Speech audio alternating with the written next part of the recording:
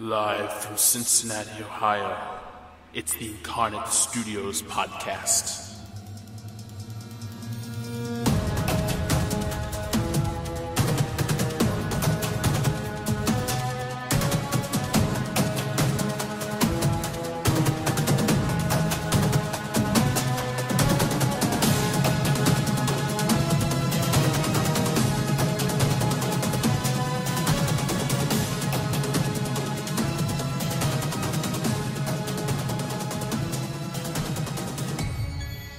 Hello and welcome to the first episode of the Incarnate Studios podcast. I'm your host, Jeff Hicks, and with me is my best friend, Nick Udom.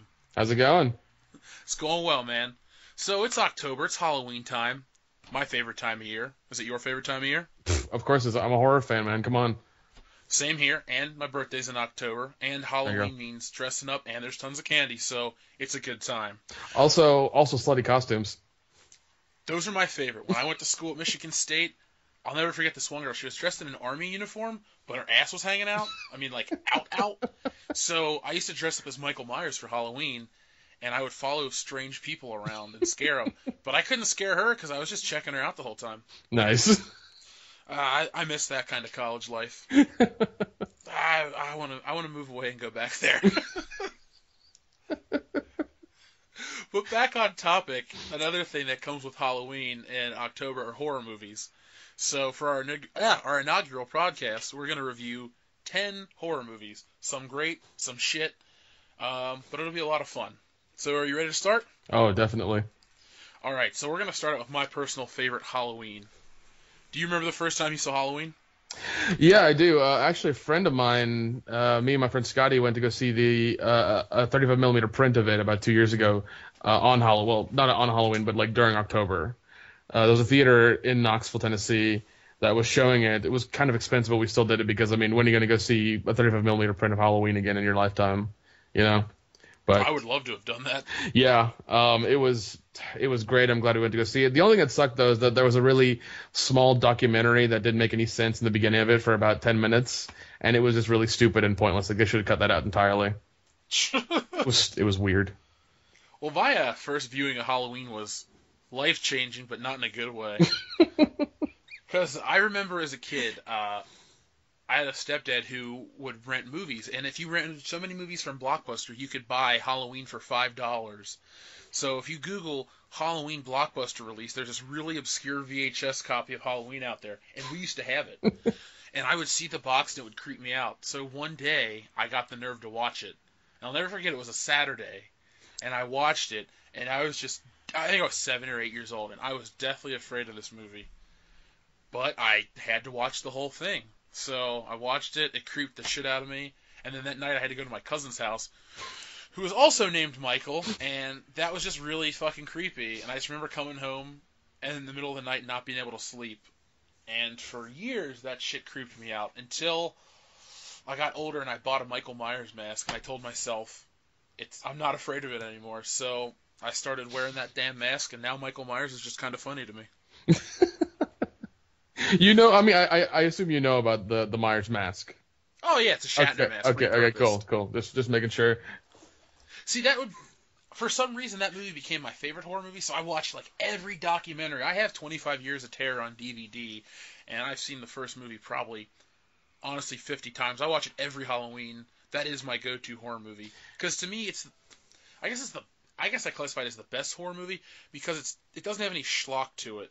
Like a lot of the Friday the 13th movies, they have their tits and gore and shitty acting. And Halloween has tits and pretty good acting. So that's why I enjoy it. Yeah, I mean, you have Donald Pleasance, you got PJ Souls, you got Jamie Lee Curtis. I know I'm forgetting a lot of people. I know I am. Charles Cyphers, yes. Obviously, you haven't met Donald Pleasance, but have you ever met anyone from a Halloween movie? Yeah. Horror Hound had a Halloween reunion in 2012 in November that I went to. I was being a vendor there, but I was really just going to it because I wanted to. And I got signatures from everybody. I think the nurse had the longest line besides Jamie Lee Curtis. Her line was like 4 or 5 hours long for just the nurse. Jeez. Now this is the nurse from the first movie, right? The one that goes to take. They take her in the beginning to that Grove Cemetery? No, I think it's the nurse who was with Donald Pleasance in part one. I think that's the Yeah, that's one. what I meant. Okay, yeah. Yeah, it's her, and she had a long, long line. It was so odd. I had no idea why her line was so long, but I guess she was hard to get signatures from or whatever. But the weird thing was PJ Souls wasn't there. I don't know why. It's not like she's busy. They're not filming a sequel to Carrie. Even if they did, she's dead. Oh god, that's true. But it was just odd, like, PJ Souls does a lot of the other, I guess, like lower end cons or whatever, but she wasn't there at this one. It was just weird. Now, my cousin went to that, Jason, the one that came to Gatlinburg, and his mom's in a wheelchair, so they took her to the front of the line every time. They didn't have to wait in line to meet a single person. Because my aunt loves horror movies. She's like old school. She went and saw Night of the Living Dead. Oh. And yeah, because my aunt's in her 60s. She's like, oh, I grew up watching these movies.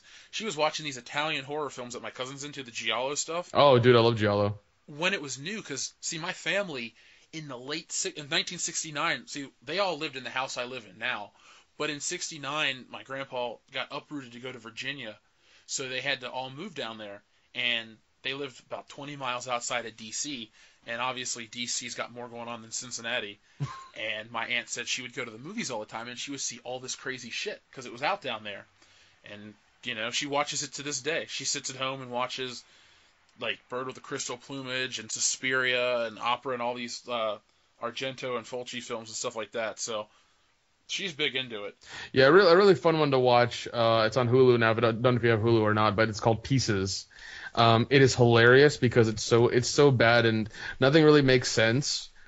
And at some point, there's even like a kung fu. I think Bruce Lee's trainer or the guy who was, I don't know, some guy he knew and was doing a kung fu movie nearby. They had him for like a scene, and it doesn't make sense in the movie at all. It's just there. It's weird. I'll give it a shot. I'm looking it up right now. It looks pretty gory. It is gory, but I mean, like, it's really stupid and over the top, and it's a lot of fun. I think the gardener they keep blaming for the killings is Bluto from the Popeye movie. Oh God. Yeah, it's it's pretty crazy. It's funny. This all loops around. When I typed in Pieces film, it gave me a book called Going to Pieces with a very fat Michael Myers on the cover. It's called Going to Pieces: The Rise and Fall of the Slasher Film, 1978 to 1986. That might be a good read. That might be. I might need to get that. Yeah, I'm gonna click that page open. So anyway, though, real quick back to Halloween. It's definitely the horror movie that I always go back to. Actually, right now I got a spindle full of DVDs, and Halloween's on the top. Underneath it is Stan Lee's Mutants and Marvels, or Tekken 3. But I just love this movie. I can't say enough good things about it. Have you gotten the big box set that they came out with last year? I'll tell you a really shitty story about that. Turner Classic Movie was selling it by mistake for $20 on their website. So I bought 2 copies and then they canceled my order. Oh, man. I know, but a nice silver lining to that story is my cousin Jason again, he's doing, what a Plex server is, right? Yes. He is building a huge Plex library and going to give me a physical copy on hard drive, and he has 5,500 movies. And he has bought the Halloween box set, so when I get that for Christmas from him, I will receive 5,500 movies in digital format and glorious HD, and I will watch all the Halloweens, even though I've seen every one. Yeah, because I know in that one they have like the producer's cut, and they've got like the different cuts of parts. I forget, it's 6. Part 6, yeah, Part 6. The worst one. I tried watching. That's on Netflix. Fuck that movie. It is so stupid. Yeah, it's really bad. And the one I have fun with the most is I think it's Resurrection. Shit, with that's bad. with Busta Rhymes. I love that because it's so bad. It's trick or treat, motherfucker. Good. But the best. That should have been the tagline on the poster. I'd have bought a poster if it said that on it. Oh God, yes, I would have totally bought a poster. I remember being a kid reading a Fangoria magazine about that movie. I think I was in 8th grade when it came out, and I really wanted to go see it. Dude, when I was in the 4th grade, I wanted to go see Halloween H2O. Even after I saw the first movie, and I was so afraid, I remember going, I gotta see Halloween H2O. It looks so amazing. And then my mom took me to see Dr. Dolittle, and I was disappointed. Oh, funny. Me and my cousin, my brother went to go see Mighty Joe Young when it came out, and I think the same weekend, The Faculty was also had come out that weekend. And we live in Gatlinburg, Tennessee, and there was a theater about 10 miles away. So my mom drops us, me, my cousin Bobby, and my brother Sean to go see Mighty Joe Young. And across the way from that theater is the faculty, and there's a guy sitting there because if it's a rated R movie, if you're a certain age, you can't go see it. So my cousin keeps going back and forth in and out to see if once the guy left. Once he left, he calls me up, and we leave my little brother there, and me and him go and sit in the faculty, and it was packed. I think there were just 2 seats left, randomly in the theater, and we went and sat down and watched the faculty. That's the one with Robert Patrick, right? He's a gym teacher, yeah. I just remember that. Yeah, Selma Hayek is the nurse. I think I saw it on Netflix. It was fine. I mean, definitely for a 90s horror movie, it's pretty good. Yeah. Because, I'm not a fan of Scream. I recently, since Wes Craven died, like a month ago or so, I've been watching like some retrospectives on his life, and I watched Never Sleep Again the other night. So I've been kind of looking up on some stuff about him. And then I get to the Scream franchise, I just don't enjoy it. There's something about it. I think it's dumb. I get what they're trying to do, the whole meta horror movie, and that's fine. But I hate everybody in it, except Jay and Silent Bob in Part 3. I even saw Part 4 in theaters, dude. Oof. I know. I wouldn't have paid that money. I did. I was a sucker. I used to go see. I mean, when you're on a regular episode of World Class Bullshitters, we'll talk about the shittiest movies we've seen in theaters. Because, dude, I got like 100 of them. Because my friend Joel, he and I used to go to the movie every week, and we saw some shit. Oh yeah, definitely. I saw movie 43 in theaters. Yeah, I regret that all the time. So bad. Oh man. Yeah, I mean, it's that was my first time I snuck into theater. I was glad it was for a Rodriguez movie though, because I love that guy. He did Once Upon a Time in Mexico, right? Yeah.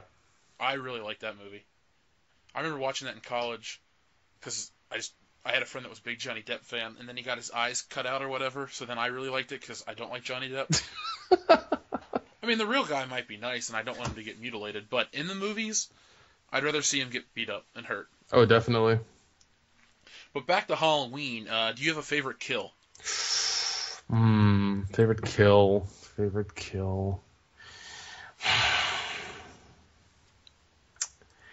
I want to say the boyfriend with the knife in the door where he just kind of sits there. Oh, Bob? Bob, yeah, because I mean that's the first time I think in those movies where that kind of happens, where like, somebody's lifted up, stabbed through, something, and they're just left there. They don't fall down, they don't slide off. It's just they're there.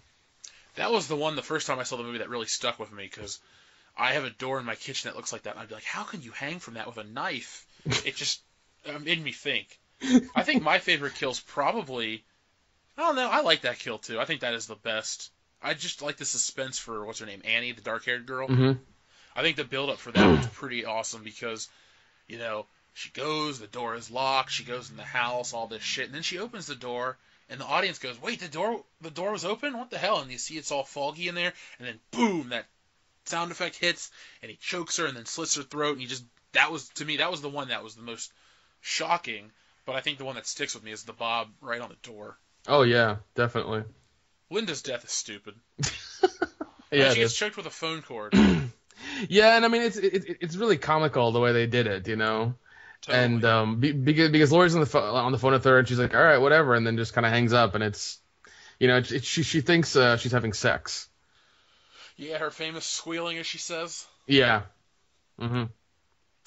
What I really like about that movie too is how it builds perfectly. The opening's cool, but then you get that the Halloween afternoon, and it builds to the night, and all the people's deaths build up to this awesome ending. And the last 15 minutes of that movie is just like electric. It's perfect. There's not a beat missed. I love it. It's very true. It's very, very true. I mean, the one thing I really hate is the Rob Zombie remake. Ugh. Because I mean, there's no need to know any more than what Dr. Loomis says about Michael Myers. Like, what he says about him in the first part of the movie is enough. You don't need to know anything more. They also kind of fucked that up with Halloween too. The whole, I know it looks like Sam Hain, but it's like Shaman or whatever, that cult. Yeah. and the Cult of Thorn and all that. We'll get to that in a minute, but I'm with you. The Rob Zombie one, I remember seeing that. I was a freshman in college, and we all went together to go see that because I was so pumped. And I liked the second half of the movie, the part that essentially is a remake of the original Halloween. Yeah, well, I mean, it's just like the shortened version of the original Halloween, and it's like it's just compressed, and I don't know. I mean, there was, and like that's another thing I hate about Rob Zombie. His stuff always looks like it's shot in the 70s. It's always like white trash people, and they're always mad at each other all the time. I guess that's Rob Zombie or Robert Cummings' life, pissed off white people with shitty technology. I mean, I guess the phrase is anachronistic. I mean, there's problems with that movie because in the beginning it looks like it's in the 70s. People have the haircuts, there's the cars, there's all that shit. But then would that make the Halloween part like the 80s or 90s? It doesn't look like it. No, it doesn't. I mean, the timeline doesn't make sense, and it's really thrown out, and yeah, it's because I mean that movie was made in what 2007. 2007. So then, even then, Mike Myers is what in the 70s. I mean, the kid's 10. It's 30. Yeah, 30 years later. So he's 40, maybe 45, and it. That doesn't work. No, it doesn't work. It doesn't work at all. Because that would have to make Laurie be, like 3 years younger than him. If Michael Myers 40, that makes her 37, but she's in high school. Like, she must be really fucking dumb. No, that movie is shitty. I mean, the sequel's worse. We'll talk about the Rob Zombie Halloween 2 after we talk about the original Halloween 2, but I just remember thinking, I guess the first time I watched Rob Zombie's Halloween, I thought it was cool, but upon repeat viewings, it just pisses me off. Oh yeah, I know. And one thing I hate is that they included it in that Halloween pack. Both those movies. They did? Yep. It's in there. I don't know why. For completionists, that's cool, but I look at that as like a separate franchise. Yeah, it's a separate thing, and I mean, it's not anywhere near the original stuff. I mean, yeah, I know from like part 4 on, kind of everything goes downhill because Donald Pleasance died, and the producer changed or whatever. But he got killed. Yeah, that's true. He got killed in a bombing in Middle East or something. Yeah. It was a car bomb in the Middle East. But everything kind of diminished, and everything got kind of a little messed up and everything. But still, Rob Zombies is just like this giant shit stain on the series. I agree 100%. Quick side note: Halloween 4 was released the day I was born, so there you go. You can always tie me to that fucked up movie. The day, the year, that is my birthday. Oh, nice. So, I mean, I know if anyone asks, like, what were you doing when Halloween 4 was made? I was being born, literally. But let's talk about a good Halloween sequel, Halloween 2. I love Halloween 2. I think I don't want to contradict my story. I think I may have seen Halloween 2 first. I don't know. I know I saw it when I was really young as well, and it scared me. Yeah. I can't remember. Yeah, and I mean, I like it a lot because it is one of the first times we see a direct sequel from part 2, from the first movie, from a first movie, I should say, because I mean, it is literally a direct sequel. You see Laurie in the hospital recovering from the crazy night she's had. Dr. Loomis is also recovering, and it's just like everybody's kind of gone nuts, and they're trying to get everything back together, and Mike Myers is still on the loose. Every time you refer to him as Mike Myers, I keep thinking of Austin Powers or Wayne's World. Because I got a Wayne's World hat sitting right next to me. That's what I'm going out for on Halloween. Oh, nice. Yeah, Dan's going to be Garth. No, but like the ending of Halloween 1 is perfect, She goes back to her house. Michael Myers comes after her. Loomis saves the day. Loomis looks out the window, and Michael Myers' body is gone. Now, if you have to make a sequel to Halloween 2, or Halloween, I think Halloween 2 is pretty good because, like you said, it picks up directly after the first movie. And it's interesting because there's a lot that goes on that it makes the night feel longer than it should. Mm-hmm. But I don't think it's a bad thing. Because, okay, when you watch the first Halloween movie, what time do you think the movie ends roughly? I say like 11 or 12 at night is when like Michael Myers gets shot and falls out the window. Yeah, that's about what I would say as well. I mean, it seems really late, and I mean, I guess that would mean she would get admitted to the hospital at around what, 1 or 2, depending. Well, I recently watched Halloween 2, and I think it starts at 10 o'clock, so we jump back an hour or two, and then is the movie in real time? Hmm.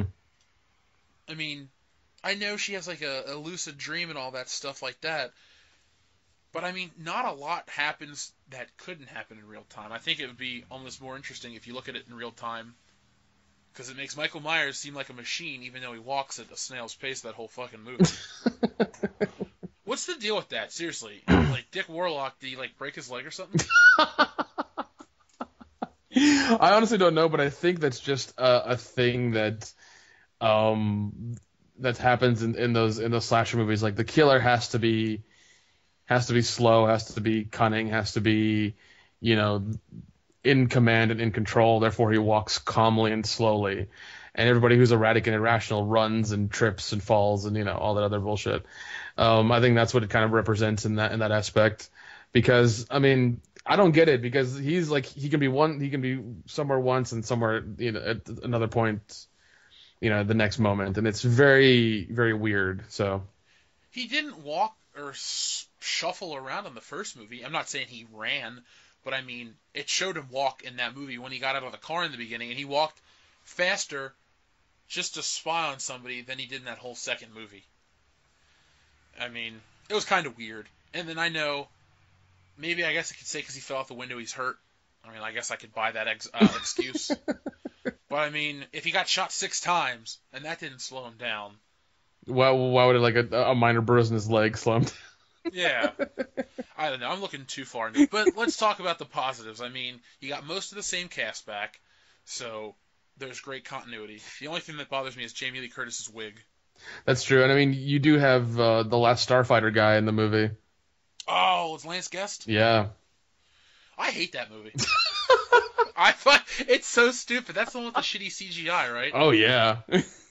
And that guy's head that looks like a butt. Yes. I used to have to watch that at my uncle's house. He loved that Oh movie. my god, I love that movie so much.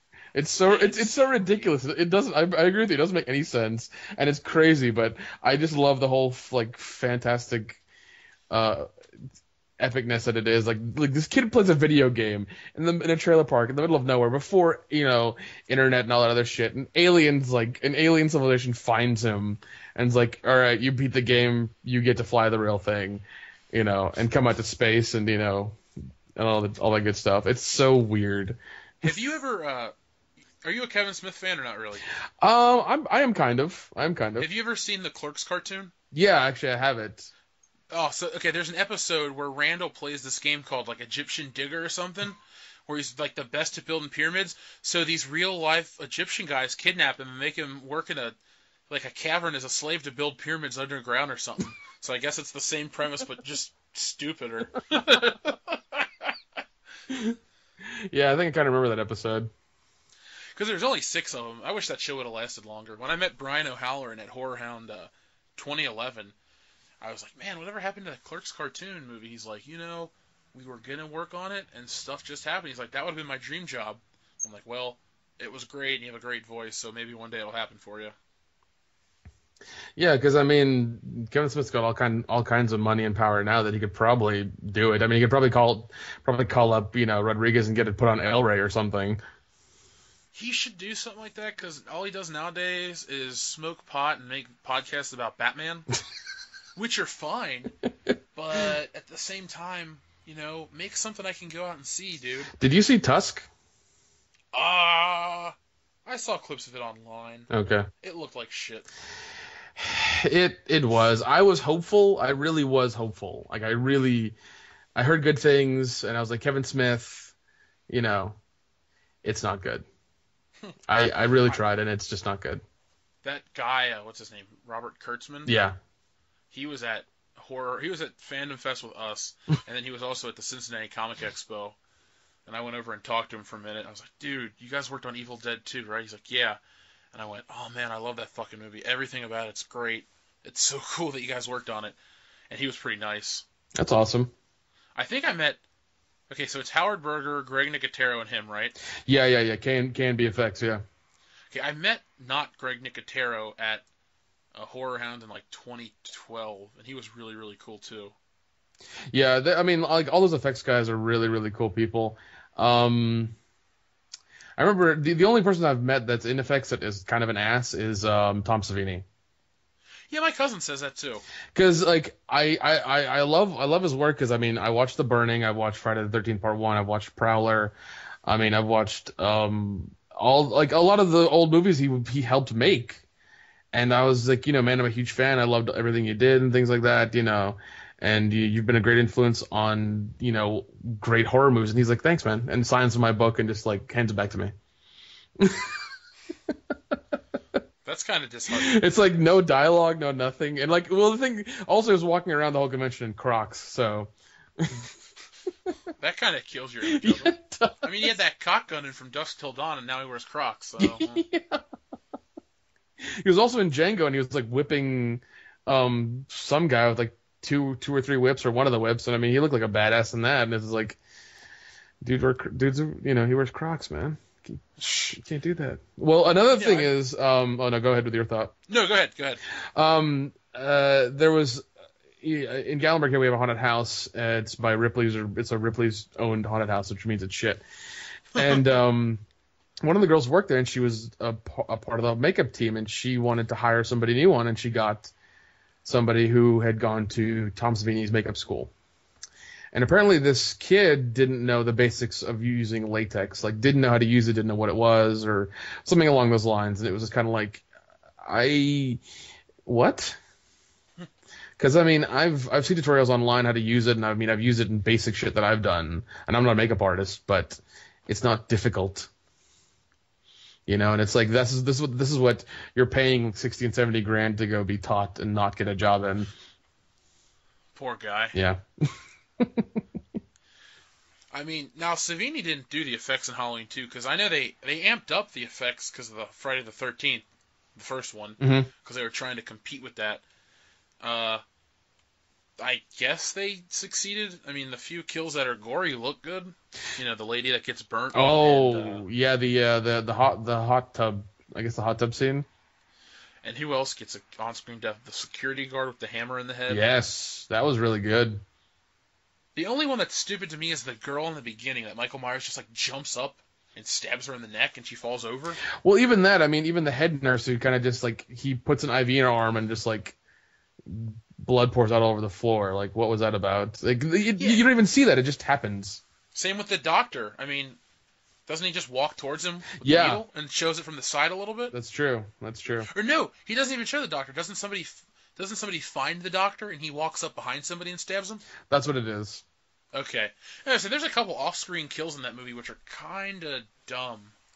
Yeah, and I mean, that was during the 80s. I think during the 90s that stuff started to diminish because of MPAA, yeah, because of the rating system, because they had to diminish them a lot because of just violence and they're out of hand and stuff. It was real stupid. If we're gonna rate the Halloween movies, I would give the first one a 10, and I'd probably give the second one maybe a 6. How would you rate them? I don't know. I wouldn't go that far because I mean I could give the other movies in that franchise a 6. I would probably go first one 10, second one probably an 8. Okay, that's fair. Yeah, because I mean there are far worse ones that deserve a 6 or lower in the series, and I don't want to I don't want to do that. In the Jeff's film reviewing system, a 10 is a great, perfect movie. A 9's almost as good as a 10. Sometimes I wonder why I don't give him a 10. Like The Avengers, I love that movie. I'd give it a 9. Just not a 10 quality in my eyes. But anyway, with Halloween, like, I've never seen Season of the Witch fully, so I can't give it an honest rating. But, like, 4 is just passable. I can sit through it and it's okay. 5 is garbage. 6 is a 1. I give it a 1 star on fucking Netflix. If I could give it a 0 and still count it, I fucking would. I think that movie's so retarded. It's not even scary. There's not a scary moment in that fucking movie. No, there's no suspense. It's like Michael Myers walking around in that fucking hospital at the end, and there's like lighting. The lighting's like flashing, and you see people getting killed in the operating room. It's just shit. And then doesn't make sense. H2O to me is as good as Part 4. So I Yeah, don't know if that's a compliment. H2O and Resurrection kind of come back to the teen slasher aspect of it. They come back to that instead of this vast storytelling, and it's like, the Thorn thing and that whole weird backstory that nobody knew about. It's kind of like the whole thing with what the hell was it? Friday the 13th franchise with Jason Goes to Hell, with the guy that apparently has been tracking Jason throughout all 10 or like 8 other movies. Yeah, it just like he just shows up all of a sudden in Part 9. Don't know why. It's that whole thing all over again. It's dumb. It is. I think they should have. I don't know. I'm glad that they got rid of the Cult of Thorn at number 6 or whatever. I only wish that in Resurrection they wouldn't have had that stupid, that like high school kid that was watching the girl. Yeah.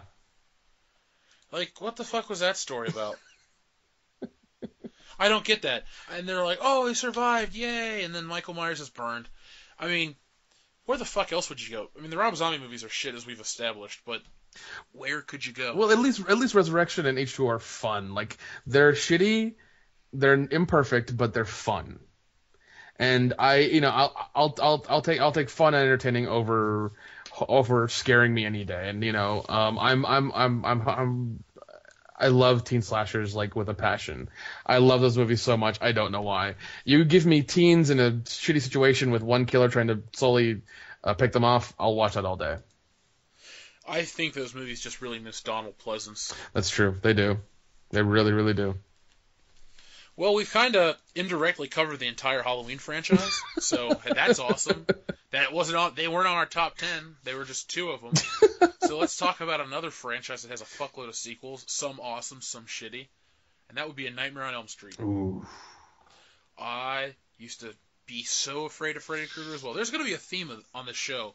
I was so afraid of this shit, and now I like it. Yeah. So, well, I mean, I was one of those kids that would look at the boxes and get scared. Yeah, my mom made me watch them at a young age to kind of depussify me from being scared from all this shit. So now I love them, and I go to conventions and I get things signed and take pictures and all that other good shit. The funny thing is, my mom's more afraid of this shit than I was as a kid. Like now, as an adult, my mom's afraid of this shit. She is the biggest wuss. She was afraid of the Goosebumps movie. Oh my god, you can't. She was like, oh. She like grabbed my arm. I'm like, Mom, chill, because I haven't taken her to a movie in a couple years. Or take that back. I took her to see Kingsman, and that was the first movie I took her to see in like 5 years. Kingsman was good. That movie was excellent. I saw it for free. Ooh, even better, even better. I know. I got one of those pre-screening tickets online. Very, very nice. Like take those surveys or whatever. Yeah. Oh man, I love those. But yeah, Kingsman, like you're a James Bond fan, so am I, and I mean we'll mention that next month, I guess. Oh, for sure, dude. We're gonna do a whole, like I said, it's gonna be ridiculous how in depth James Bond month is. Definitely. But yeah, I love Freddy Krueger so much, and I mean thankfully his backstory is in the movies, and like not all of them are good by any means. But at least his backstory is in those movies, and there doesn't have to be a prequel or anything to them to show that. Yeah, and when they made the fucking remake, oh my god. Okay, I'll give the remake one thing, though. I honestly thought the whole movie that he was a victim of circumstance and that he was innocent. And I was like, oh my god, that makes the story so much more in-depth. And I was really into it. And then it wasn't, and it was all bullshit, so fuck that.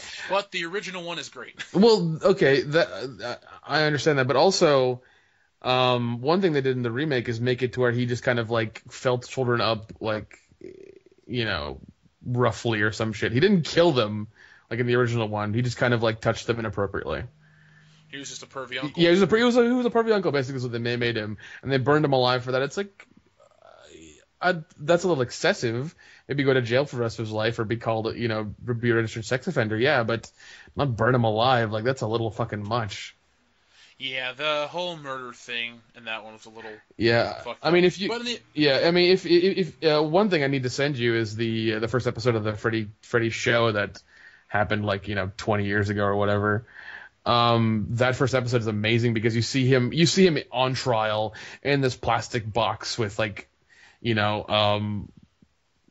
with the chains on his wrists and on his ankles, and they're going through the court case and showing pictures of the kids he killed, and the families are there and everything. And finally, the judge gets to a point. He's like, "We got to let him go because like some cop didn't cross the T or dot the I, and they were arresting him, and it's it's dismissed."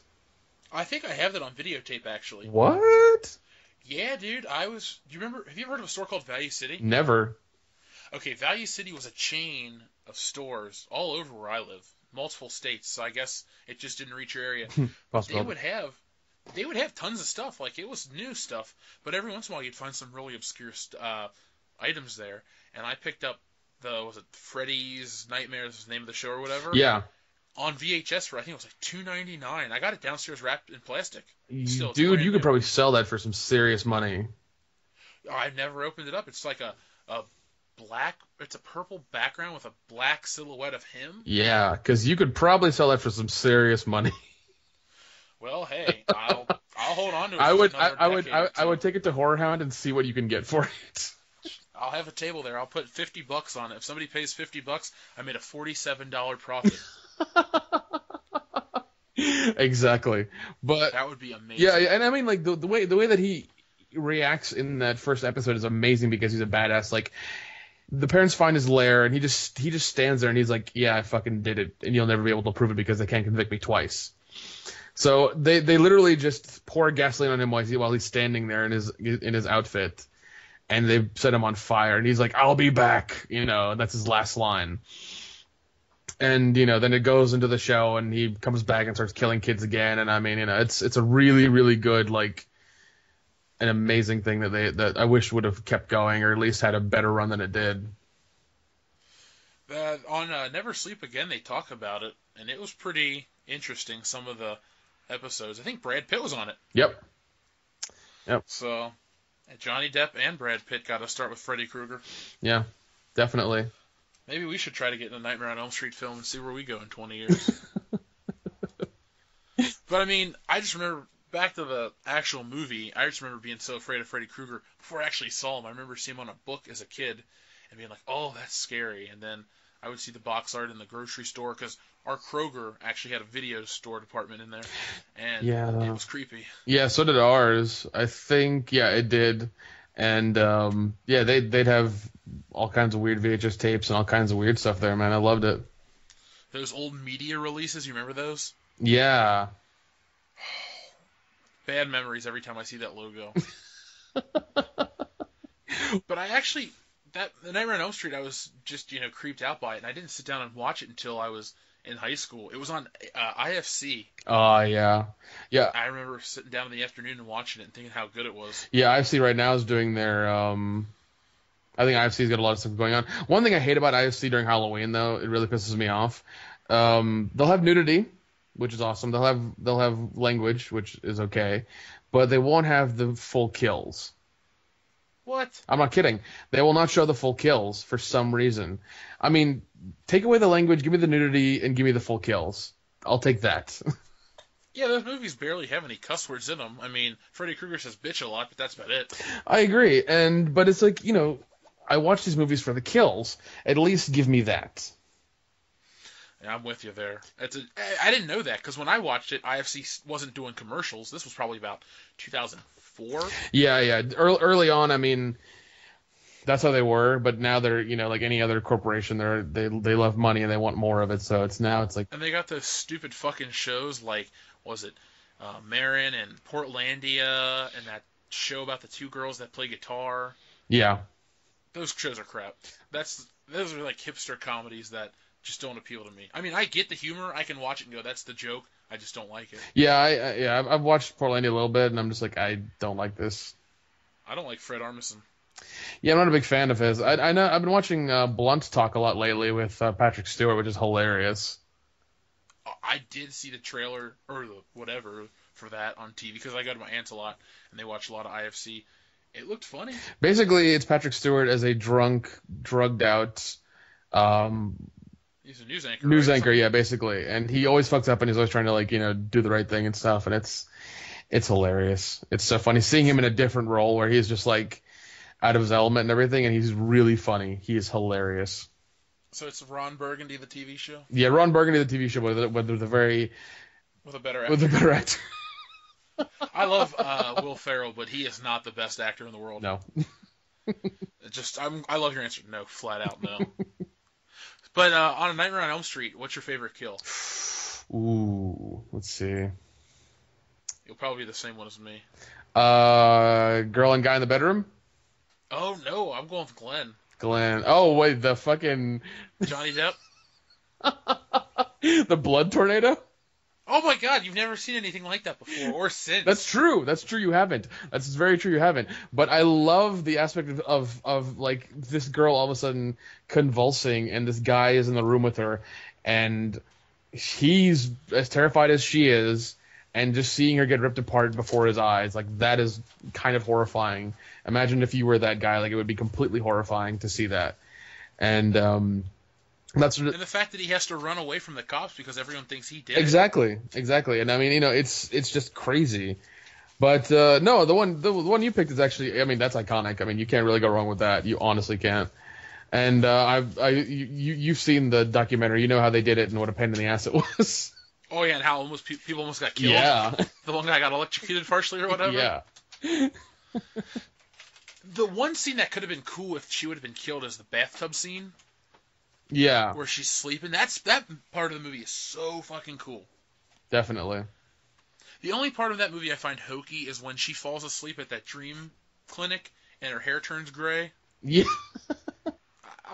That's a little much. Heather Langenkamp's fine. I mean, she's no Jamie Lee Curtis, but she's good. Yeah, she is. She is. I know she shows up in another one. Like I know she shows up in like I think she shows up in Dream Warriors. She is in Dream, and she's not in part 4 as well. No, does she get killed in Dream Warriors? She might. I'm not sure, but I know she's like the therapist or whatever there with the kids. Cause see, that's my favorite Nightmare on Elm Street movie. Yeah, it has its own song. Yeah, by was it Dokken? Yeah. It's got its own song. If it wasn't for copyright reasons, we'd start singing it right now. But I want to try to monetize this. So of course. Dokken to be like, hey Jeff, you owe us $14, but Dokken, I only made $20. Well, that's our fucking song. Or even worse, they ask you for fractions of 1 cent. I'll just be like, here's $1. Piss off, Dokken. You got a platinum record out of it. Yeah. No, but that franchise is weird though, because it goes from the first one's great, the second one's shit. Well, the third one's well, I mean, great. you know about the second one being the gayest horror movie ever. Yep. Yeah. That was actually the first. I take it back. That was the first Nightmare on Elm Street I ever saw. That wasn't the first one. I'll tell you the story. Hold on. This. After watching, did you feel kind of conflicted? No, I felt really uncomfortable about one scene though, and it wasn't any of the gay undertones. It was the pool party scene where the guy gets slashed in the face and it shows his face split open. Oh. For some reason, that part of the movie always stuck with me because I had got like paper cuts recently, and I couldn't imagine getting those like across your fucking face. That's true. But my mom and I were sitting down at dinner. We used to have remember when you'd have those little TVs that would have the fucking antennas on them? Oh yeah, dude. Just like carry around. Yeah. We had one of those in our kitchen nook, and I used to watch movies on it while I would eat dinner. So on a Sunday night or Sunday afternoon, that movie was on TV, and I just remember watching it thinking, this isn't too scary. And then that part with the scratched face, and I remember taking out the garbage, and I was like, ooh, he could be out there somewhere. So I took out the garbage real quick. Yeah, I think we've all had that reaction. Dude, like I told you before in the Halloween section, for years I'd be like, oh, Michael Myers could be out there. It was really uncomfortable. But I mean, after Dream Warriors, I think was it what was number 4 called? Dream Master? I honestly don't know. That one's all right, and then I think the 5th one's pretty shitty. And then, oh my God, Freddy's dead. That's terrible. Nice hearing from you, Carlos. Yeah. Oh man. Yeah, it's like I love the character, but like after I think the 3rd or 4th one, the franchise takes a dive until the last movie. Oh, New Nightmare? Yeah, New Nightmare. I mean, Freddy Krueger's always funny. I actually like him when he's not trying to be scary. because I don't think there's enough horror comedy, at least in that time frame. Everything was trying to be a slasher or a straight up comedy. Yeah. And Freddy Krueger was arguably. Would you say Freddy Krueger was more famous than Jason and Michael Myers? Yeah, because he talked. Makes sense. Yeah, because he had a personality. He wasn't just like, a knife just somebody who was just very silent and killed everybody and snuck up behind you. He had a personality. He had a shtick. He had his one-liners. He had the cool little gadgets to kill everybody with, and very imaginative kind of thing.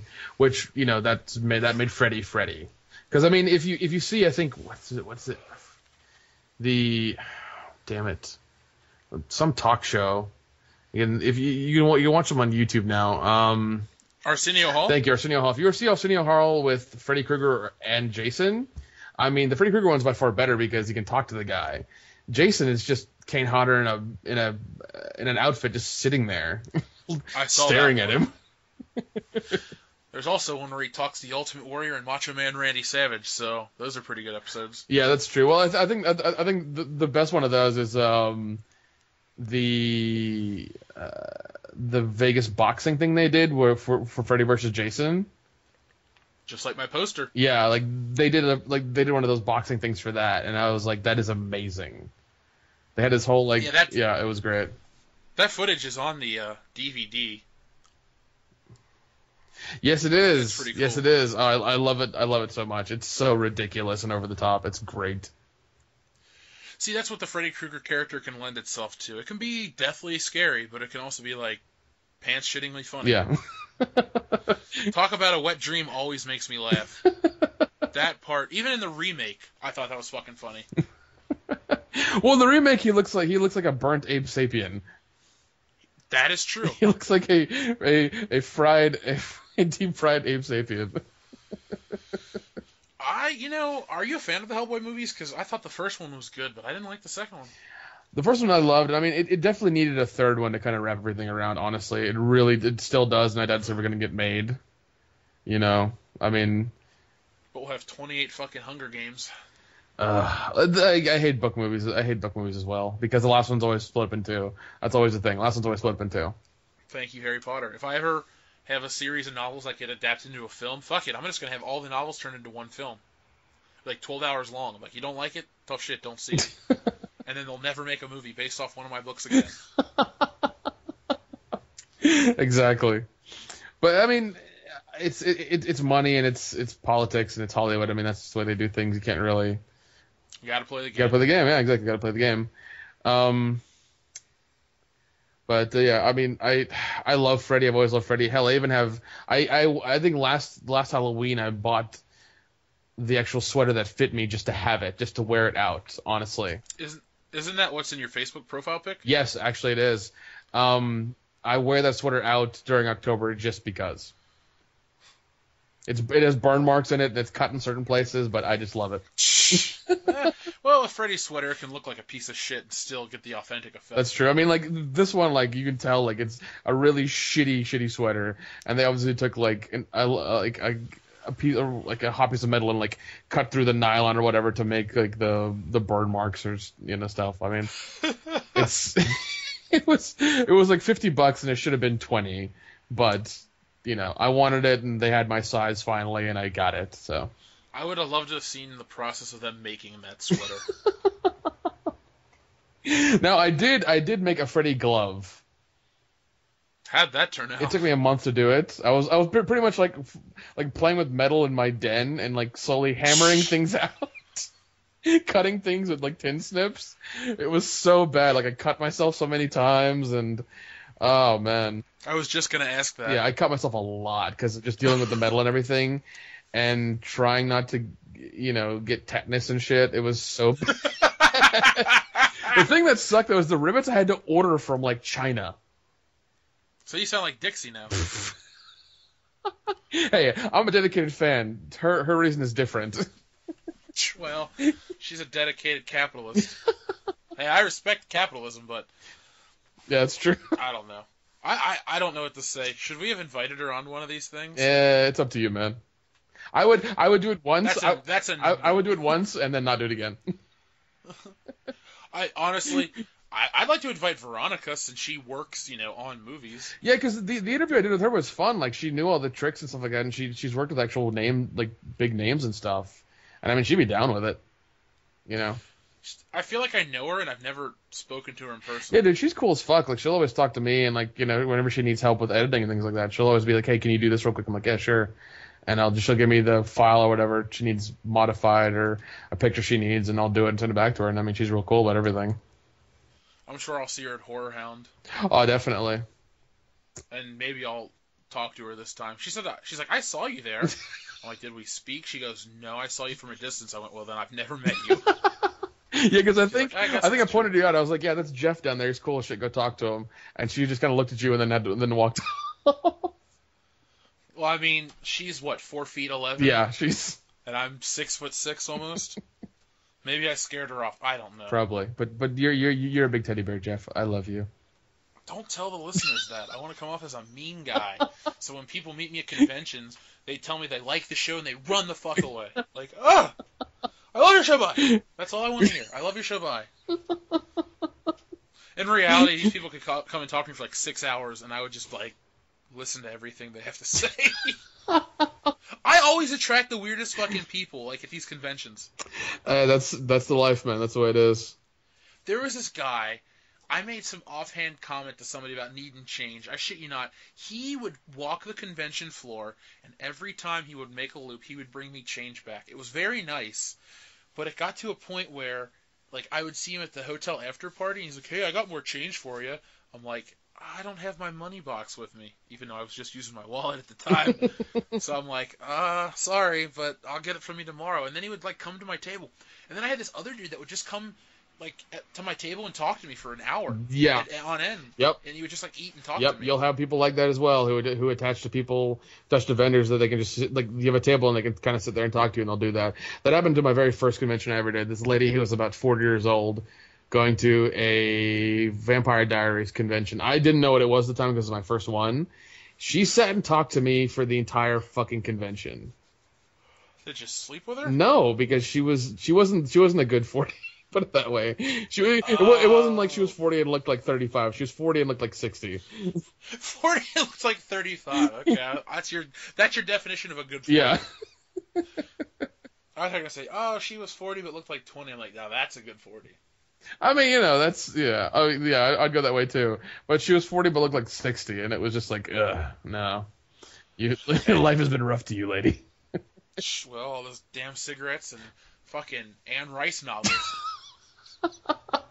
Let me tell you something, Nicky boy. Yeah, you know what I'm saying? She sounds like fucking Pennywise the Clown. Oh, jeez. I mean, she didn't know where anything was in the convention. She expected me to know. I was like, lady, this is my first one. I don't know shit. I don't know where anything is. That's how it was for me at the Horror Hound last year. Yeah, I mean, Horror Hound's a good one. It's, it's something everybody goes to. I'll be back because I've made good money. Yeah, it's definitely worth it. So, what would you rank A Nightmare on Elm Street? Let's see here. I'd probably give it a 9 for sure. Because, I mean, it's good, and I love it. It's iconic. It's really good. The kills are original. The whole story is original, actually. But there's just something like I know what it is. It's the end. It's the ending of the movie that does it for me. With the doll? Well, yeah, with like no, like not even that. Like with the dream sequence, it just ends with the dream sequence at the end. All of a sudden, everything's like white picket fences and rainbows and shit. And like the mom's like, "Honey, everything's fine." And they go into the car, and the car is Freddy. And the mom gets pulled through that tiny window. Like that's just really like a really shitty ending. Shitty. You know, it's like, why are you doing it that way?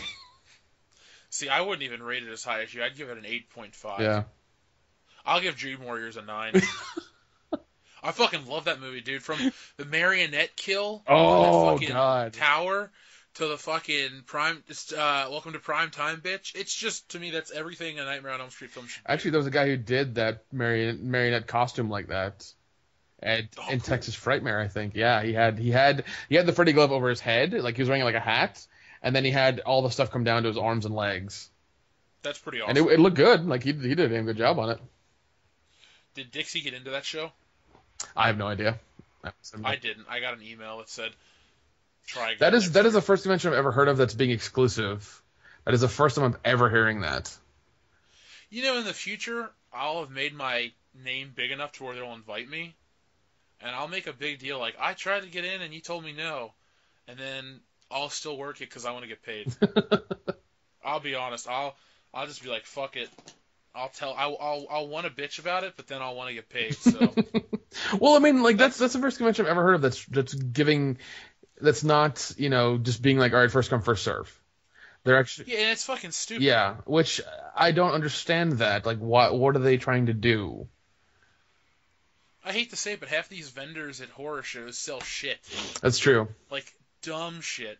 I'm not putting myself above people, but like, okay, there's a bunch of artists there. I canvassed the thing. The only dude that I think did more than me was the professional guy that does those like Scream Factory Blu-ray covers. Oh yeah, Milliner. Yeah, he was there and doing awesome, but so was I. But the other artists weren't doing shit. I mean, they get some really weird people. I'll tell you the only reason I started doing what I do, and I don't think I've ever told you this story. I was at a horror hound with my friend or my cousin, and I saw an artist table, and it had the shittiest piece of art I've ever seen in my life, and I saw two people buy it. It was a picture of Michael Myers. Now, this was poorly drawn, mind you, so just imagine a shitty drawing. Okay. It was Michael Myers with a knife by his chest in a bedroom, and on the floor was a girl in a bikini, like, straddling the floor. In what Halloween movie does that exist? That doesn't. Not nowhere. And it doesn't even have good composition. I'm looking at it and I'm thinking, the fuck? So that was the moment I thought to myself, Jeff, you can do this. And so, god damn it, I started my business a few months later, and now I'm here doing this shit with you and everybody else. Yes. So thank you, shitty artist, because if it wasn't for you, this podcast would not be a reality. Jeff, I'm sorry. You son of a bitch! I'm sorry, too! Oh my god, if only Dan was here to apologize. He would just be like, hey guys, I'm sorry, too. So we got Nightmare on Elm Street knocked off this list. Next is Evil Dead 2. How do you feel about Evil Dead 2? I love both the first and the second Evil Dead. The second one is a little more professional, a little bit better done because they got money for it. But I kind of like the amateur and the crappiness of the first one because it was just like they were doing it just to do it. And the second one is very well put together. You have a lot better effects, a lot better storyline, a lot more scenes in it. A lot of things make more sense. And it's just really good. Both. I mean, I love both of them equally, honestly. See, the Evil Dead 2 is the only horror film that I own on Blu-ray. Oh wow! Do you have like the nice Blu-ray of it? Yeah, the 25th anniversary. Yeah.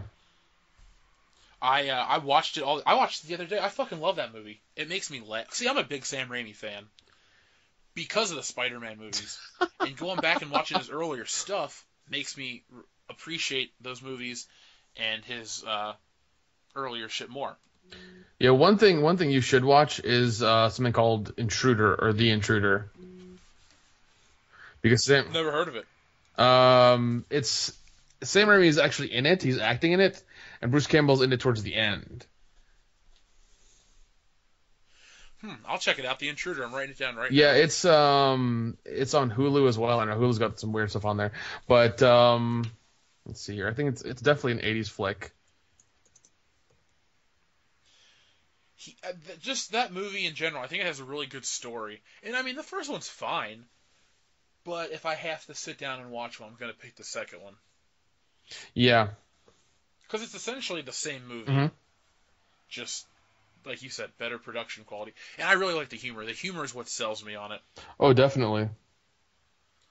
I can't really sit and deal with the whole, I don't know, overly serious tone. I mean, the first one's not overly serious, but it just lacks the laugh out loud moments. Like, when he fucking goes to shoot his hand at the wall and that little drop of blood comes down and then that fucking, like, the torrent of blood hits him in the mouth. That makes me laugh every fucking time. Or when the hand runs away and gives him the fucking finger. Oh, dude, I love that shit. Yeah, like, I'll tell you this about me. I hate watching movies where people get, like amputations or people lose body parts. I just don't enjoy it. But that movie, when he cuts his own hand off and it runs away, makes me laugh every fucking time. Yeah, that is definitely good shit. I love that. But yeah, I mean those movies are iconic, and like I'm pretty sure the first one or both of them are made in Tennessee.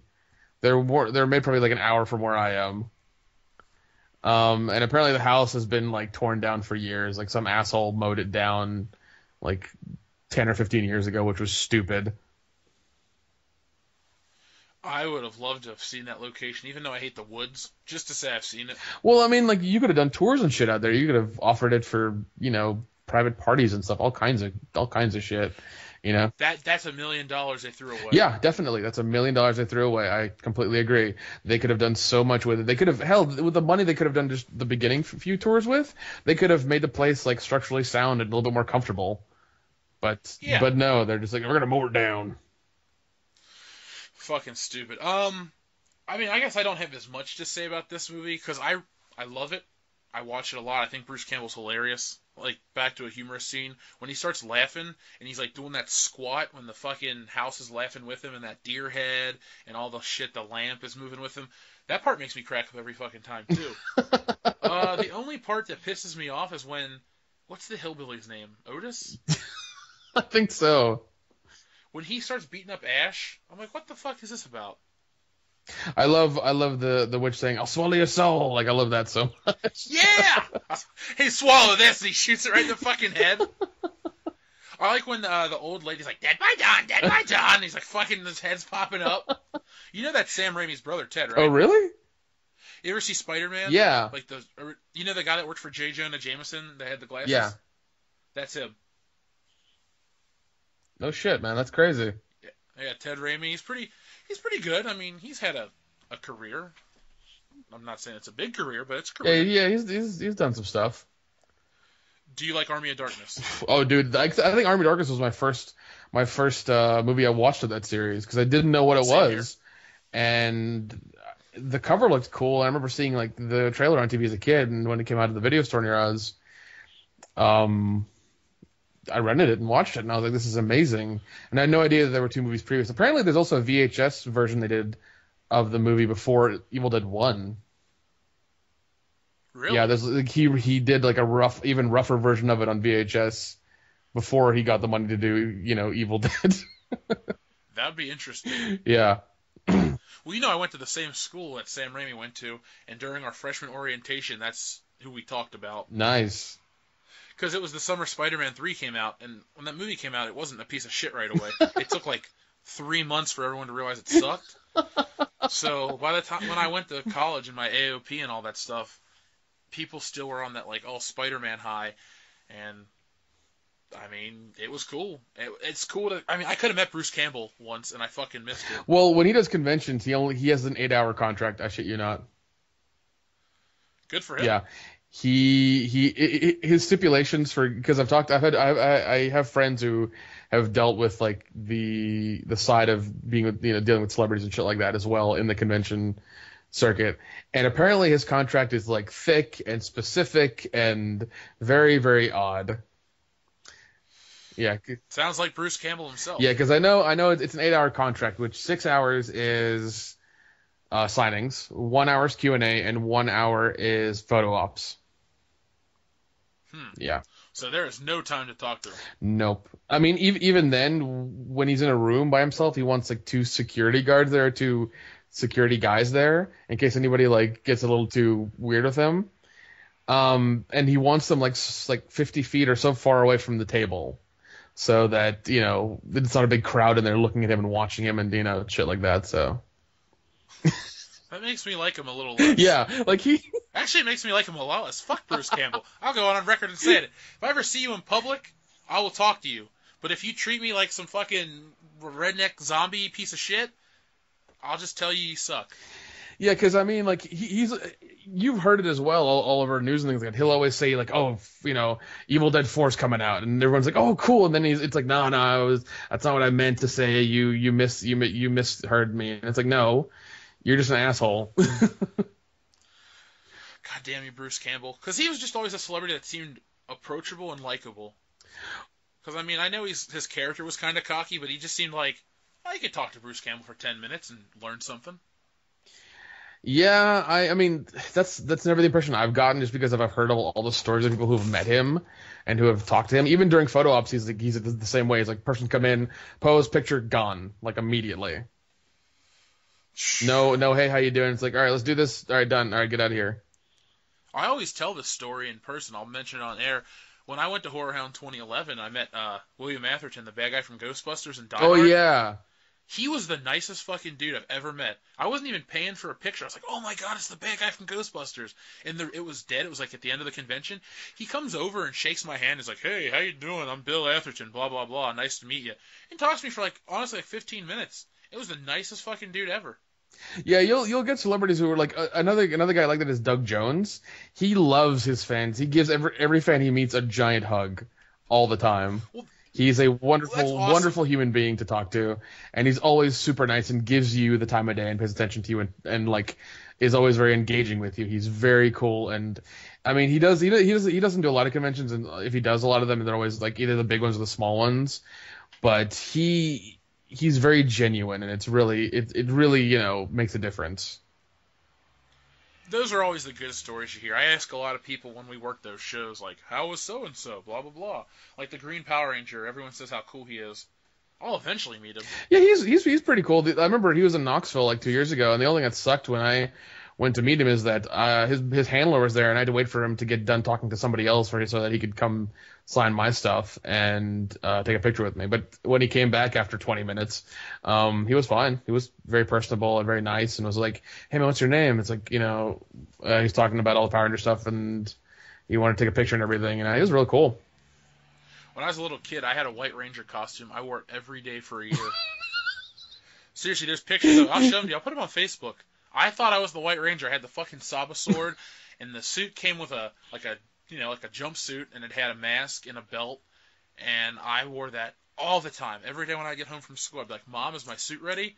And I fucking put that suit on. It was morphin time, and I was ready to go. I went to see the Power Rangers movie in that costume. I shit you not. Oh my god, I love that so much. I still have the costume. Dude. It does not fit, but I still got the costume. I believe in you, Jeff. You can fit in it. I don't care if I can lose 200 pounds and weigh, be sickly and gross looking. I couldn't even fit my fucking leg into that costume. I mean, I was a tall kid. I was 5 feet tall in kindergarten, but I'm a foot and a half taller now. I would rip it.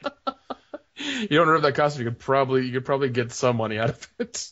Oh, I don't sell any of my old Power Ranger shit. On my shelf, I got all of them just sitting up there. Nice.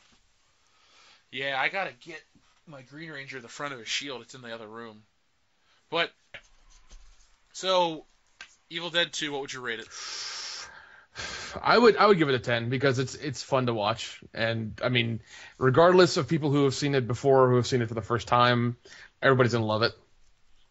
Agreed, 100%. Because it's not overly gory, it's not overly it's gory, but in a comedy. Yeah, exactly. Like it's not overly like sickeningly gory, and it's not overly scary or anything like that. It's just really fun to watch, and it's just a good watch in general.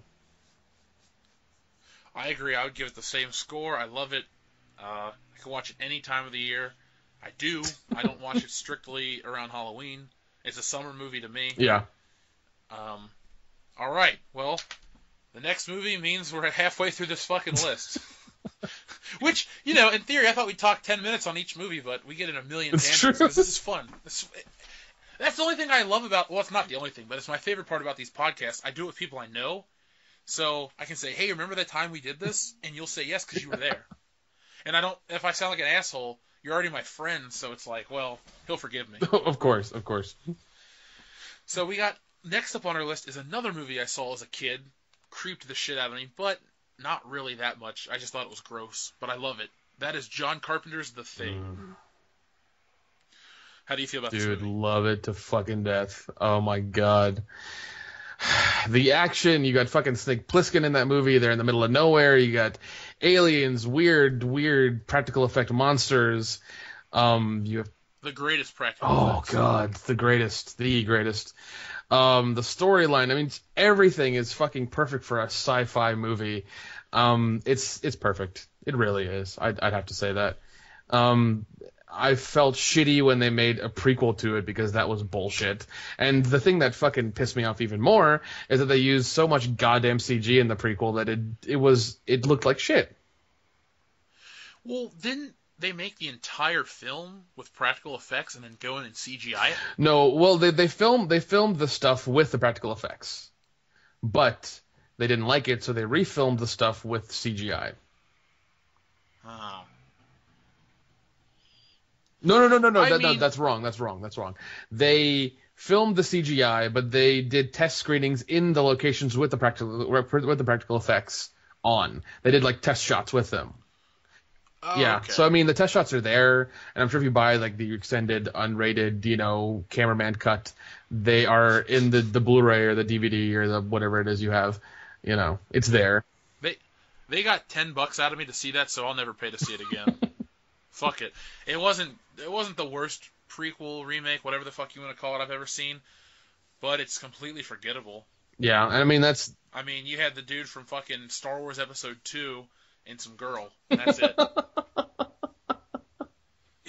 Nothing will live up to the original.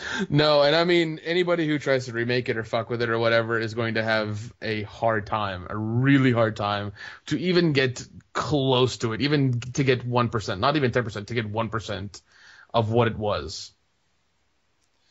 I mean, do you consider it horror or sci-fi? I consider it a kind of cross between, honestly, because, I mean, you have the horror aspect, you have the sci-fi aspect, and they both mesh together extremely well. Because you're looking at these guys who are at I guess a weather station in Antarctica. I forget exactly where they are. And there's a bunch of dudes in a place, and one of them is rewatching old football games on VHS tape, or I forget, a game show or something. Like they're rewatching stuff that should be live or whatever. And the other guy, one guy's smoking weed all the time, and they're just kind of like doing their job. It sucks. They're in the middle of nowhere. It's like -40 outside, and it sucks. And then all of a sudden a dog comes along, and the Swedish dudes come along, and they have to kill them, and then everything kind of goes to shit. That was the only part of the prequel remake I thought was cool. Was that fucking dog at the end? Yeah. How it was leading in to be the dog from the first movie. I was like, oh shit, and then the good one happens.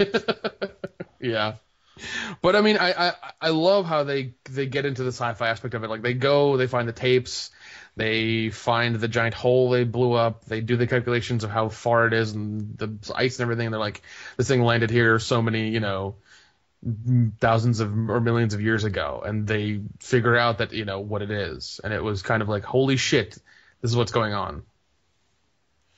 So, what do you think the gnarliest scene in that movie is? Because I wouldn't call it like a kill per se. Like when that dude's head separates and grows legs and runs off. Holy fuck, is that gross? One thing I love so much about that, it's one of the scenes that happens. Like I think Kurt Russell, somebody's like in the foreground of the frame or in the scene, and then you see it behind him in like it's blurred out and shadowed almost, and you see it like growing legs or like walking towards him or something. It's just kind of like, what the fuck is that? I saw that movie as a kid on the Sci-Fi Channel. Oh my god. And I'll never forget, my uncle comes in the room and he goes, boo! And I was on the top bunk of my cousin's bed and I hit my head on the ceiling because he scared the shit out of me. But goddamn, was it a good movie. It was the good kind of scared as a kid. Yeah. Yeah, that is a proper fucking movie. Like, I mean, I would totally buy the VHS, the DVD, and the Blu-ray of that movie just to have them in every format in case one, like, got broken and couldn't play.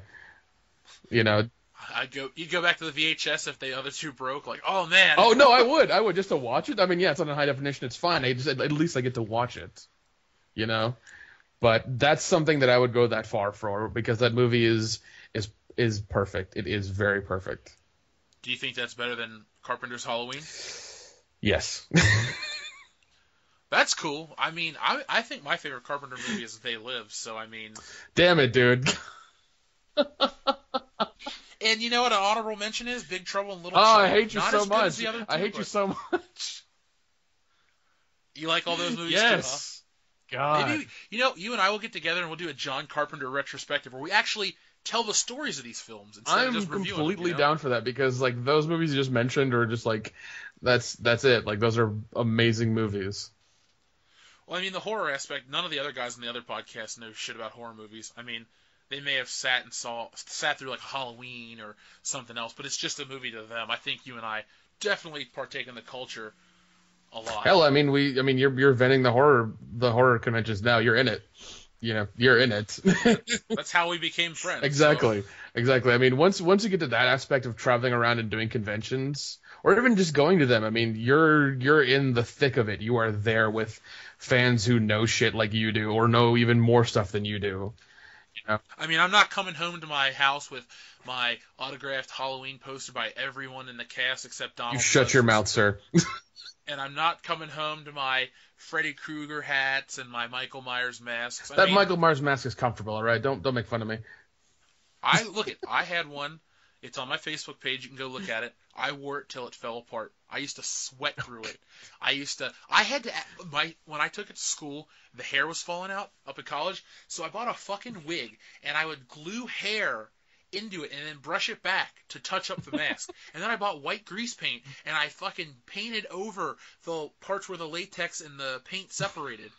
I had a patchwork Michael Myers mask. I loved the shit out of that right there makes you a true horror fan. That you did that you went to that much trouble to patch up, I don't know, a $40 mask that you bought. Yeah. The fact that you took the time to patch up, a Halloween mask, that makes you a true horror fan right there. I actually got laid in that mask. And there you go. I really like that mask. And there you go. I was just saying, that mask was with me a lot. It used to sit on the corner of my bed, like the bedpost, and I would look at it when I would play video games and shit. And then sometimes when I was sleeping, I'd face it away because it's kind of creepy to have it looking at you when you're sleeping. But other than that, I loved it. Oh, I gotta tell you a quick story, and it's random as shit. The first day I ever bought that mask, I remember I wore it home because I bought it when I was 15, so I couldn't drive yet. So my mom was driving me, and I put the mask on, and I was in my backyard. My mom's like, hey, go up and get the mail or something. So I go up to get the mail, and this little kid is riding his bike, and he sees me in it, and he stares at me and makes eye contact as he rides his bike. And he keeps looking at me, and he keeps looking at me, and he falls off his bike. And then he gets up, and instead of getting back on his bike, he just keeps looking at me and runs away. So, yeah, so the end of the story is I decide to go outside in my mask and take a couple pictures, right? So behind my house isn't more houses. It's like an alleyway. It connects to another street, and this alley connects to all the houses that are next to me. So I'm walking down this alley taking photos, and I decide to cut through this one house and go home, and it's that same fucking kid's house. And he looks at me, he's like, ah! And he runs in the house and screams, Mom. I'm like, oh, shit. I didn't even know. I wasn't even targeting this kid. This poor little, he's probably 7 years old, and I was 15. This poor little kid. I scared the shit out of him. Oh, God. And now he's... I like to think that somewhere he's afraid of Michael Myers. He followed me. He has to go through therapy and everything now, Jeff. Real nice. Well, you know what, Nick? It sounds like it was. Yeah, I'm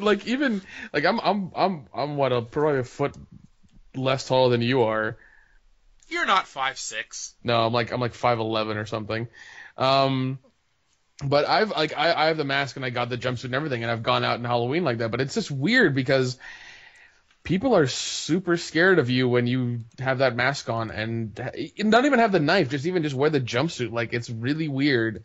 People are super scared of you like that. Dude, I know. I actually, to protect myself from getting in trouble, I used to take my friends with me, because what I would do is I had the full suit.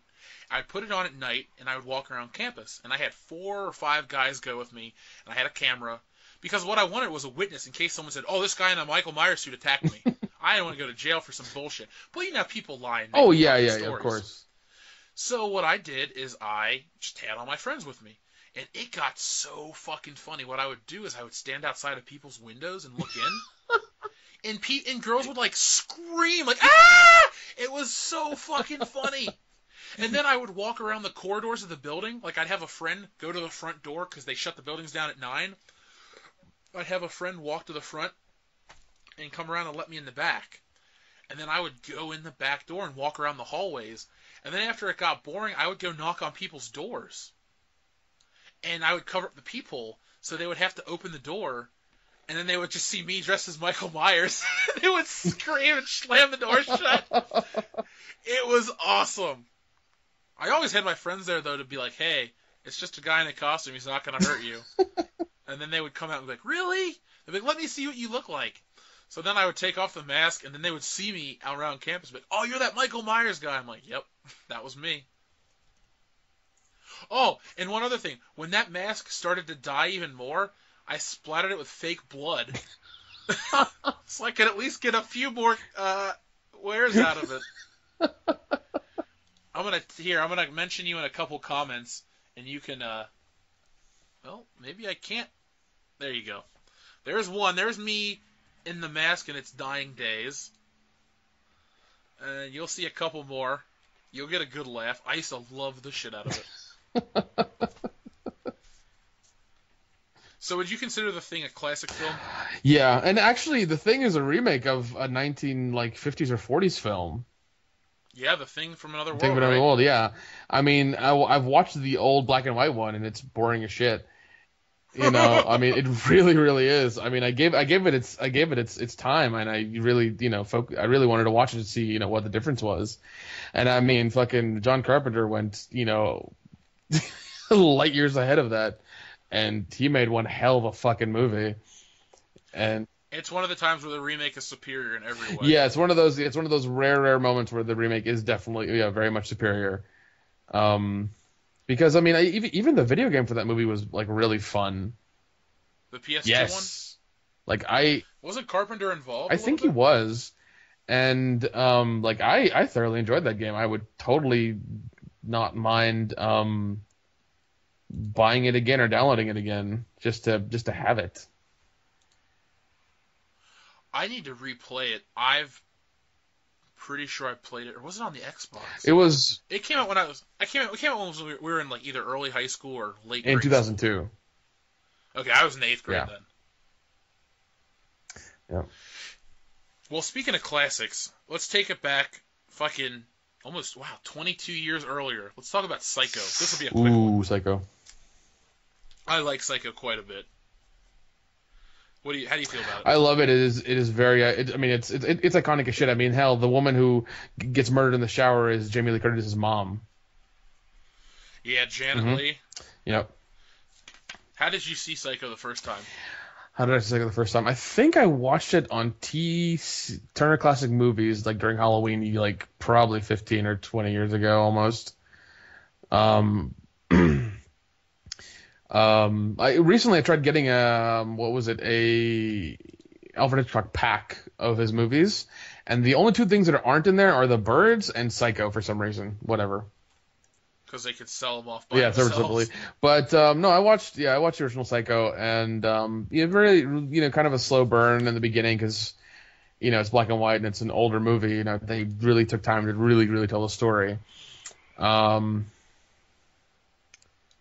But yeah, I liked it. It's Anthony Perkins as Norman Bates is really good. He does it really well. He plays it very innocently and plays it to the point where you don't know what's going to happen at all. You don't think he's going to be the one who starts killing people and killing the girls and wrapping them up and stuff.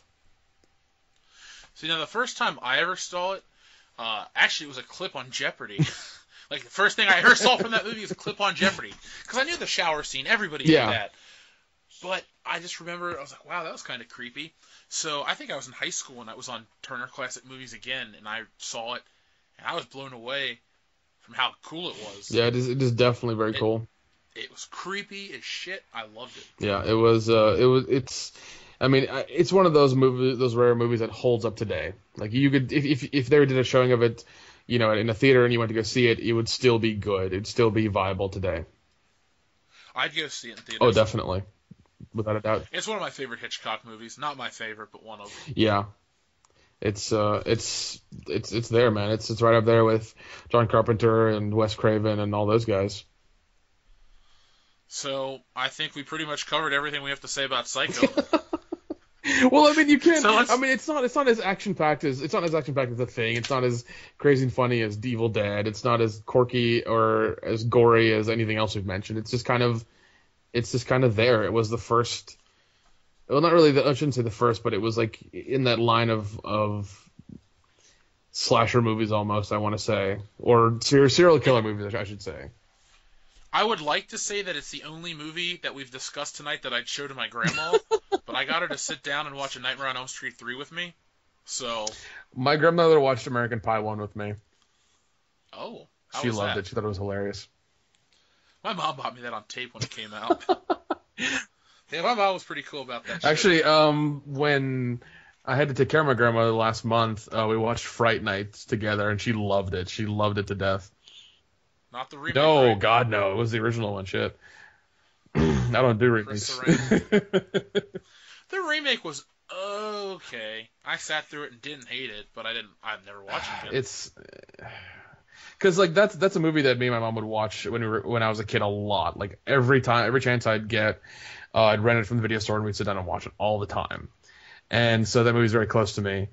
And to see it get shit on not once but twice is kind of like sickening, because the Friday Night 2 they did that was direct to DVD was actually a sequel. It was actually a remake of the remake. Yeah. Is it? I've never seen it. It's fucking horrible. They're obviously filming it in a European country because it's cheaper. And the only good thing is that like it's a female vampire and it's the woman from Dexter, the English chick from Dexter. Oh, Jamie, what's her face? King? Not Jamie King, but I know you're talking about the dark hair. Yeah, and I mean, there's like a lesbian scene with her and some chick, and I think that's the best part of it. Even then, like the fucking guy who plays the vampire killer is like this lame ghost hunting dude, and his character. Like, I don't even remember that much of him because they show him like 3 times in the whole fucking movie. I'll avoid this movie. It's fucking horrible, man. I watched, like, even in the first 15 minutes, I had, like, an aneurysm. I was just like, why the fuck are you doing this? What the fuck is this? How long did it take you to recover from the aneurysm? Years? No, I just hate it. Minutes? Minutes, yeah. It just okay. It just pissed me off so much, and I was like, I'm just gonna get through this movie just to get through it, because I've started it and I have to finish it. Well, you're not a stronger man for it. Yeah, it's just, instant regret. Regret in the quickest amount of time ever. Like in the first 2 minutes of just watching it, I was like, "What the fuck are you doing?" Well, let's jump forward to another, I guess, classic, Carrie from, was it 1976? Ah, yes. I remember watching this for the first time because of the nude scenes. That's the truth. I remember, I think it was on some movie channel we had, and it said like LVN, and N stood for nudity on the description. I was like, well, I will watch this. And there was Bush in the first 5 minutes, so I sat through the whole thing. And it was well, great. you know, the "Get Her Done" line is made in that movie. When they're killing yeah, the yeah. baby, John right? Travolta says it. Fuck you, Larry the Cable Guy. He didn't come up with it. John Travolta did. Oh, I know, but he made it famous. Yeah, that's true. I mean, I see him on those Prilosec OTC commercials, and I still say, fuck you, Larry the Cable Guy. Good. So. So, when did you first see this movie? I saw this movie probably in high school because, like, during the summer, what I would do is thankfully the video store is still open in my area, and he's still carrying all the weird shit. So what I would do is during the summer, I would take like all the Child's Plays or all the Candymans or all the Texas Chainsaw Massacres and just watch them in succession for as long as I could. You know, just to kind of really get into it and really ingrained in what I used to watch as a kid, not understand until now, kind of thing. You know, and one of them was Carrie, just because like I had never seen it and I heard it was, you know, a movie to watch. And yeah, I liked it. It was really good, and it was you know, Sissy Spacek does a very, very good job of playing that character very well. You know, like I'm glad it was her and nobody else, honestly. She was creepy and good. I mean, it's a very 70s movie, but I don't mean that in a pejorative Yeah. manner or as a pejorative term. I like it a lot. John Travolta's isn't he only in it for a short Yeah, time? he's only in it for like a very, very short amount of time. I don't know. I've never been the biggest John Travolta fan. I don't dislike him, but I mean, I guess when it boils down to it, I don't have much to say about Carrie. I mean, I told you why I watched it the first time, so it wasn't the most like noble horror cause, but it's a movie that stands out to me because the ending is awesome. The fucking scene where she goes batshit crazy is The awesome. one thing I didn't like when I was watching it is that it took them 5 fucking minutes for the bucket to turn over and to dump it down on her. Like that whole suspenseful scene took for so fucking ever for it to finally happen. I was like, really? You're taking this long for the bucket to drain out in slow motion on top of her? Speed it up to at least double. Like, cut it in half. Come on. Well, thankfully, with the power of Blu-ray, you can just double speed that shit. That's very, very true. I mean, like, I still love it. Even the woman who played the mom did an amazing job. Like, she really, really. Didn't she get an Oscar? That's just so bizarre to think somebody in a horror movie got an Oscar. Yeah. Hollywood, like the Oscars and all those fucking people hate horror movies so much. I mean, the only reason Silence of the Lambs won is because they called it a thriller. Well, that movie is pretty crazy too. That'd be something we can cover that next time. Mm-hmm. Yes, we can. I just have to brush up on it because it's been probably 10 years since I've seen it. It's been a while since I've seen it too. Yeah. It's not one you gotta pop in every couple. No, months, that's the movie you watch when there's nothing else on TV, and that movie started like 10 minutes ago. Like that's the one you watch. Silence of the Lambs. I always think of that scene in Cable Guy where Jim Carrey puts that chicken skin on his face. He's like, "Hey, Steven, who am I?" Silence of the Lambs. Hello, Clarice.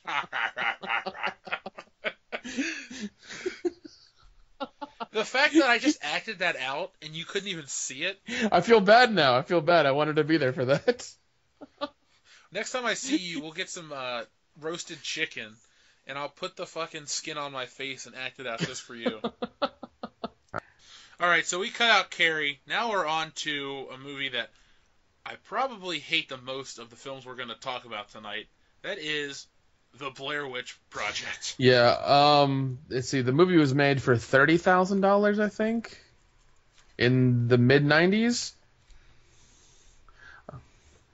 Apparently, all those people hate each other. Well, I hate that girl. The main one that fucking sneezes all over the camera lens. I'm so sorry. I'm going to tell my mom. I'm so sorry. Oh my god, the website is still up. Holy shit. Oh.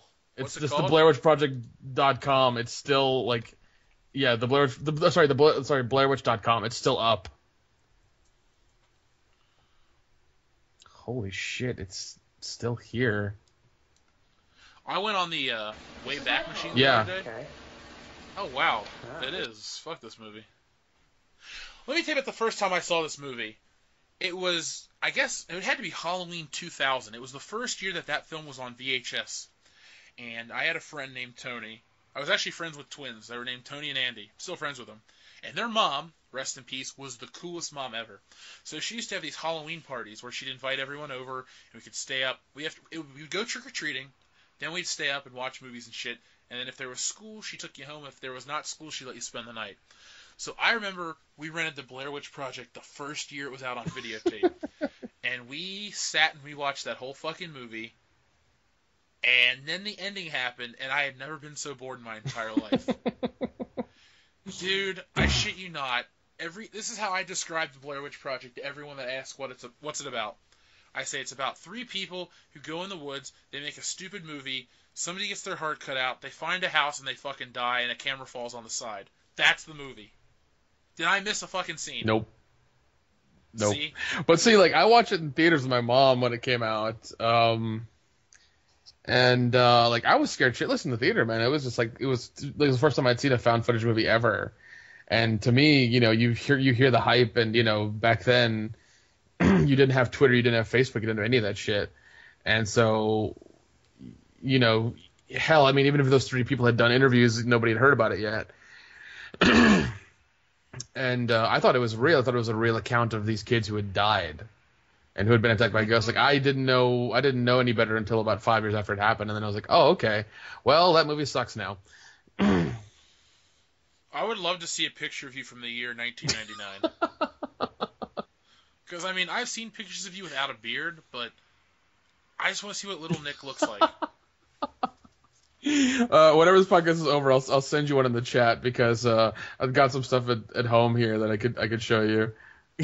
Oh, God. I'll make it the icon for the YouTube video.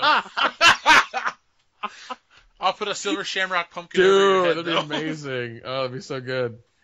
God, what was it, 12 more days till Halloween? Yeah, something like that. Makes me happy. And Halloween's on a fucking Saturday this year, yes. Oh, I'm getting so drunk. Oh, God. Dude, the day after Halloween, I'm going to Las Vegas. That's the fucking dream right there, man. I shit you not, my aunt is taking me. So I'm going to party all day, and then our flight doesn't leave till 7 o'clock at night. Well, that's really good. You got enough time to kind of recover. Yeah, I'm gonna have my mom pack my shit for me. I'm like, hey, Mom, I want to look nice in Vegas. I'll have to send you instructions on how to get to the secret pizza. Yeah, back to the Blair Witch Project. I don't think it's a very good movie, but I think it's important, because without it, we wouldn't have got our next movies. That's true. Like the found footage. Well, I mean, I think there's even one that the Blair Witch Project copied or something. It was Beware the Jersey Devil, or Search for the Jersey Devil. Yeah, it copied. Came out a year before, and that's kind of what it copied, and it was a found footage thing as well. But Blair Witch Project gets praised because I guess they had better marketing. That movie was actually kind of scary. Oh, Beware the Jersey Devil? Yeah, I remember watching that as a kid or not a kid, I was a teenager on IFC, and I thought it was pretty creepy. Man. Yeah, I need to definitely watch that and see what the similarities are between that and Blair Witch Project. Did you hear about the Jersey Devil sighting last week? Yeah, I heard about that. It looks so fucking fake. It is. Okay, it's like somebody took a stuffed dog, put wings on it, and threw it. Because it's like, I mean, I've never seen a creature like that, but you think when it would fly, it would like move its legs. You know how they like animate the Santa Claus reindeers, how they kind of move their legs when they're in flight? This thing's legs were like down on the ground. Like just completely flat, and it was like kind of tilted where its ass was like gonna hit the ground. It was just like, it's like they just took a stuffed dog, threw it, and took a picture. I mean, and people were like, it's real. That's entirely accurate, probably, because I mean, hell, the iconic picture of what is it, Loch Ness was faked. You know, everybody's like, oh, look, that old picture's real. It's like, no, some old dude just got bored and he's like, he took it. That's all that happened. The story of America. Some old dude. Hence Bigfoot. That was the suit. Yep, I know. That was an old guy who got bored. That was disappointing. Because you used to see that footage and it was so cool. Like that footage was it, man. You know, and I remember watching a documentary about it where they fucking took the footage and then enhanced it and ran it through like a 4K scanner and did all this shit to it and everything. And I was like, man, you guys are crazy. They want results. It's like, jeez. That's where you give them the results. Yeah. That was a Samurai Cop reference, sorry. I need to still buy that movie. I keep forgetting to get it. And when you do, send me Dude, so quickly. I swear. So, we got 2 more movies to talk about. Okay, so up next is the Paranormal Activity franchise. Before we get into any more discussion, do you or do you not like it? I like the first one, and that's about it. I have seen most of them in theaters, and I don't even like them that much. I'll go see the new one. I don't know why, but I'm compelled to go see these films in theaters all the time. I even saw the marked ones with, the Mexican one. Mexican Paranormal Activity, yeah. I saw that in theaters and didn't care for it, and for some reason I'll go back and see the next one. Well, I mean, to be honest, I've only seen the first one in theaters. I haven't seen any of the others, just because the first one to me was good because it was like the guy who made it did a good job. He made it for half the price of the Blair Witch Project, and he marketed once again. He marketed it really well. He got like a crowd behind it. I think people had to click something to get it like going on some website whenever it came out years ago. And they had to reach like 1,000. No, sorry, they had to reach like 1 million or 10 million clicks or wants or whatever, and they got it. And then it became a national thing, and I think it came out like in October, and it beat the Saw movie that October by $1 million or $2 million, like a pretty small margin. And that's when Saw, they didn't make another Saw movie, and then they kept with the Paranormal Activity franchise. That's when that started. Well, that's good and bad because I think the Saw movies are pretty shitty. I like the first one, and that's about it. All of them are just like fucking torture porn.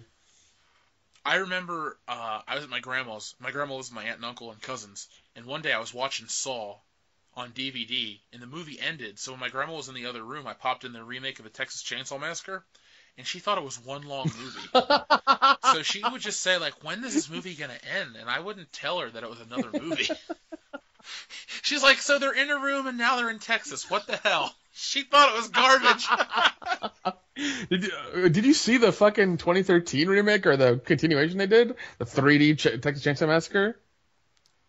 I think if it was on Netflix, I watched it. It was funny because I think it skipped Netflix and Hulu and went straight to fucking Crackle. Okay, then I didn't see it. I saw the one with like Alexandra Daddario or somebody. I don't know. Let me see here. Because it starts out in a grocery store. Let me see here. Oh, I'll tell you one thing, though. I went to Days of the Dead, and they had a retrospective panel for Leatherface where all the guys that ever played him were on stage. And then they did a Q&A, and everyone wanted to talk to Gunnar Hansen, and then the guy that played him in the third movie, and nobody gave a fuck about the new guy. That's because it sucked. It wasn't even out yet, and we all knew it was going to Well, suck. yeah, oh no, I think I was at that Days of the Dead because he had his own table or whatever, like off in the corner, and he's like, yeah, man, I'm the new Texas Chainsaw Massacre guy from the new movie, and like nobody fucking cared because it didn't come out yet, and nobody gave a shit. Poor guy. Poor guy is right. They probably paid him like $10,000 to be in that movie. That movie was doomed to fail. It was really doomed to fail because they tried connecting it to the first movie, but the timeline didn't match up, and the way they did everything didn't match up. So, I don't really. Yeah, the like one you're talking about with Alexandra Daddario is Texas Chainsaw Massacre 3D. That's the one. Okay, I did see that then because she is so fine. Let's see, who is she? Oh, yeah. I loved how it was rated R and they could have shown her tits, but they didn't. Well, if you watch that show True Detective, she shows her bush, so hey. Only thing that was creepy is she's in that movie San Andreas with The Rock and plays his daughter. And I'm like, oh, man, don't be a boner killer. The Rock's got to have made her. Ugh, gross. And that doesn't even fucking work because The Rock is half black and half Samoan. And the woman that's playing his wife is all white, and this girl's all white. And I kind of know how mixed races work, because, you know, I am one. And that just doesn't fucking work. Like, he would not make her. With her big blue eyes and big round boobs. That would not happen with The Rock's DNA. I've seen his child, okay? Not Alexandra Daddario hot. No, who was his wife in that movie? What was that, Carla Gugino, the girl? She was in Sin City and in Dude, she's Watchmen. fucking hot. Oh, my God. I know. He's probably banging her in God, real life. That's why she's I in hope that. so. She was in that movie Son-in-Law with Pauly Shore back in the Oh, day. shit. That was her, yeah. She was real young and cute. Jeez. I mean, like, I think she's hot as fuck, man, and everything. Like, when I saw her in Watchmen, I was like, damn. Yeah, Silk Spectre 1. That was a good movie. I think that gets a lot of shit, but... Well, people give it shit to the hardcore, like, comic book fans. Like, oh, you know, the ending is supposed to be this. No, that's like, well, fuck you. I read the comic, and I didn't like it that much. I don't dislike it, but I like the movie more, I'll say it. Yeah, because it's condensed, because the comic is just so fucking specific about everything. Yeah, it's almost boring. Yeah, it's to the point of boring, because, I mean, even in between the main story, there's, like, you know, there's the side stuff that you have to read about, the character bios about every character who's not even in the main comic book. They're just, like the first masked heroes. Yeah, like you got to read about them. The hooded justice. Hooded justice and things like that, and you have to read about them and who they could be and things like that. And it's just like, I don't care. They're not in the rest of this comic book. Why are they getting a whole like 3-page thing?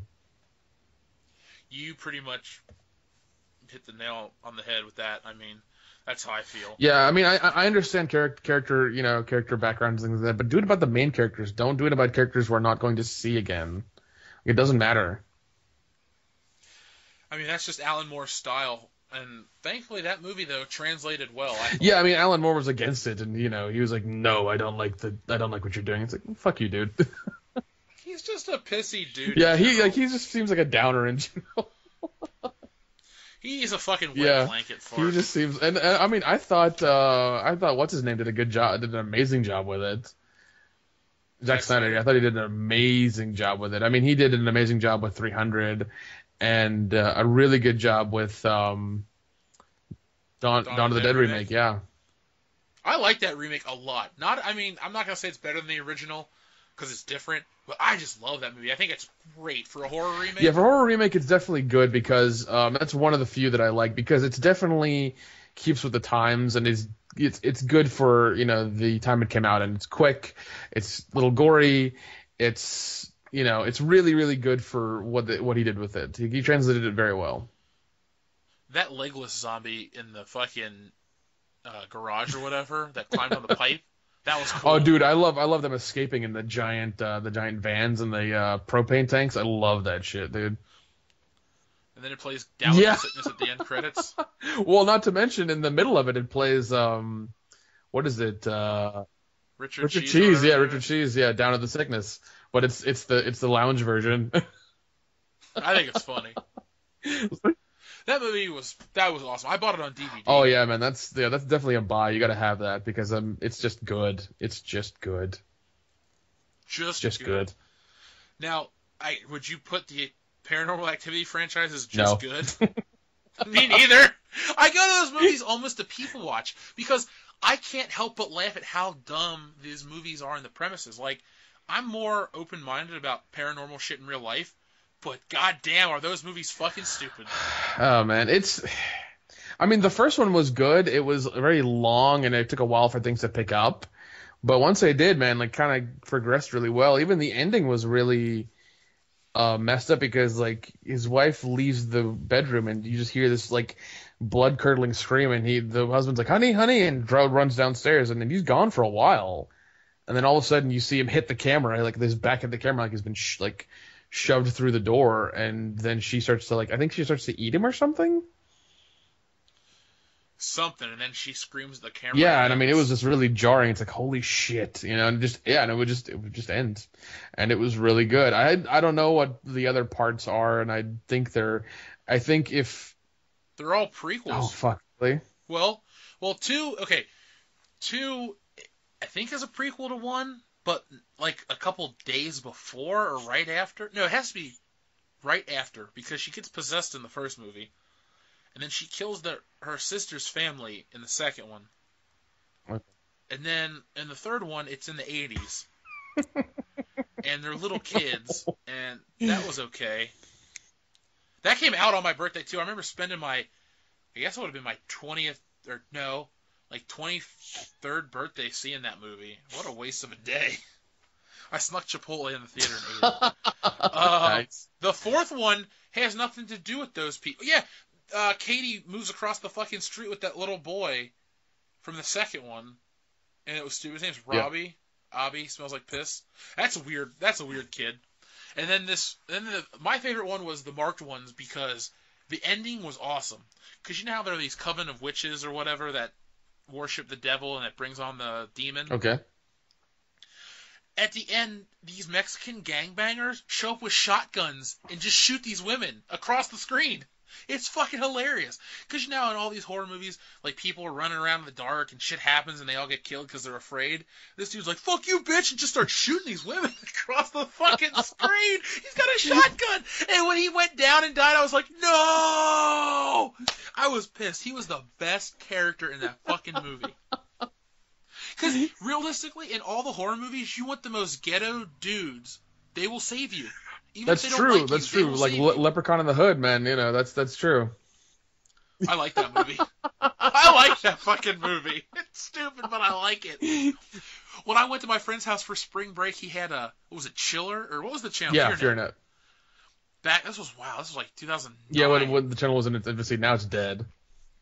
I know, that's sad. Holliston was a great show. Yeah, Holliston I like as a filmmaker because that guy's trying to, like, Adam Green's character trying to be it. And I think Otis makes a good speech at the end of season 2 that was just like, you know, like, quit fucking complaining. Like, do your 9 to 5 and be miserable and quit fighting and, you know, make your money and get married and live in a white picket fence house and just quit fucking complaining. Or get up, dust yourself off, and keep fighting. Like, it was along those lines. I don't know exactly what the words are, but I mean, it was like that. Isn't that guy dead? He's dead. Well, That's I mean, sad. I met him. Yeah. I met him at Horror Hound, like, briefly for a second. Like, he'd sign my Holliston poster, and I mean, he seemed cool. I didn't know he was like that hardcore into drugs and shit. Well, when I went to Days of the Dead the following year, Adam Green and them had a whole panel on that show. Yeah. And he was in the costume. Yeah. I didn't, when I saw him, he wasn't in costume. People were kind of like, "Oh, man, he's not in costume." I was like, "He's still there." Well, he was in costume, and they were showing clips from the upcoming episodes, and it was really cool. That was one of my favorite panels I ever sat in. Yeah, that's one thing everybody says is that whenever they do the readings of, like, whenever they do the live readings, it's like the best thing ever. Well, I back to what I was talking about, Chiller, though, with FearNet with Leprechaun in the Hood, is I remember, I guess it was FearNet On Demand, and I just remember sitting in my friend's basement in the day, because we would drink at night, and I would watch, like, the shittiest horror movies. I watched The Dentist with, Corbin Burnson, and it was so fucking gross, because it showed him, like, drew out this woman's teeth, and they were, like, made of wax, and it showed it. I was like, ew! And then Leprechaun in the Hood came on, and it was fucking awesome. Yeah. It was so fucking awesome. But you know what's not fucking awesome? The Blair Witch Project is not awesome, and neither is Paranormal Activity. I don't like those fucking movies. I think they're dumb. I'm going to see the new one because it's the last one. I'm going to go on opening night. I want to go see it with a bunch of stupid teenagers. I want to fucking yell at the screen. Okay, I go to those movies as a spectacle. Like, I went to see Mama in theaters. And I saw it at, like, 9 o'clock on a Friday, and I think somebody screamed out Black Power in the theater. No! I went to see The Purge! And, you know, the black dude that they save, and how he, like, shoots the lady at the end or something? The highlight of the movie was this guy goes, Black Power! And we all started laughing. I mean, the movie was shit. Yeah, they're doing a third one, too, so. Well, the second one was fine. I thought the second one was pretty good. Especially like the ending where he goes to the guy's house and he's going to kill him for killing his son or whatever, and then he has like a moment of clarity and doesn't. I thought it had some decent story elements. It was almost like a Punisher film. Ooh. They should do a Punisher film in The Purge. The Purger.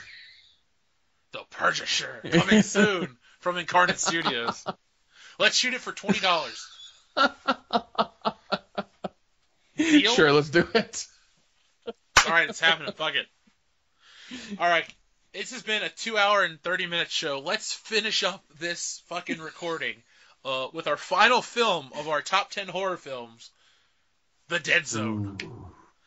Now, this is a movie not a lot of people have probably seen that are going to listen to this, all 12 of them. But as of now, as of October 19th, 2015, 11:19 p.m., it is on Netflix. And I can't give this film a high enough review, praise, rating, whatever you want to call it. I absolutely love The Dead Zone. I do too, man. Like, I watched it probably at least 4 or 5 years ago because I was interested because it was like Christopher Walken, and I remember the show being on. And I liked the show. The show was pretty good. I enjoyed the episodes whenever they came on. And I was like, this is a movie? This is a Stephen King movie? So I rented it and I watched it, and I loved it. I mean, you have Charlie Sheen? No. Martin Sheen. Martin Sheen's in it, yeah. And Christopher Walken is, you know, the main guy, and I mean, it's just wonderful. And I mean, the way they did it with his visions and everything, the way they showed them sometimes, the way they filmed them were amazing. My favorite part is when he's at the guy's house and he's like, "Don't let these kids skate on the rink," you know. The ice is gonna break. And like he fucking smacks the table and breaks it. He's like, he says the ice is gonna break, and I was just like, holy shit. And then I love the subtlety of it because they didn't have, the money to do big scenes like that. And it was just like the newspaper, they showed the next scene. Like kids died in, the hockey accident or something, Yeah, and he saved his son. And that was such a cool scene, though, because the father reads about it, and then you think, oh, man, he went through with it, and his kid's dead, and then the kid walks in frame, you're like, Exactly. he Like, saved it's him. really, really subtle. It's extremely simple, and it has such an impact. It's really good. I remember just thinking how sad it was and how much I liked it, though. Because, he has that girlfriend that he probably was going to marry, and then he has that car wreck. And it's like, oh, he wakes up from the coma. How long's it been? 5 years or something? Yeah, it's been a while. She's Yeah, it's married been with a 5 years at least. kid, and he's missed his opportunity. And you think when she comes to spend the day with him and sleep with him and all this stuff, like, oh, his life's going to get better. She's going to leave her, husband and all this stuff. No, it's realistic. It's like, you are essentially dead, and she moved on with her life. Yeah. And Christopher Walken has to accept it. And it's just interesting how it goes from kind of like that kind of film, dramatic role to like a pseudo sci-fi film when he has to stop Martin Sheen from becoming president. Yeah, because like I love the scene where they show like his future where he like nukes the planet or something and starts World War III. Yeah. Like, oh man, it reminded me of War Games. It was so 80s with all the equipment and the briefcase and the thumb and like the hand scanning or whatever. Like it was crazy. I loved it. I loved it too. It was, and Martin Sheen was just so awesome as a bad guy. Oh man, like whenever he's in those powerful roles, even in East Wing, man, or West Wing, sorry, East Wing, West Wing. One of the wings. Even in that, like from whatever little bit I saw of that, he was good. Whenever he has a powerful role, man, he fucking does it. He's really good at that. Like I said, I popped it in. Well, I didn't pop it in. It's on Netflix. I turned it on the other day, and I just remember I stopped what I was doing to watch it. It's powerful. It's yeah, awesome.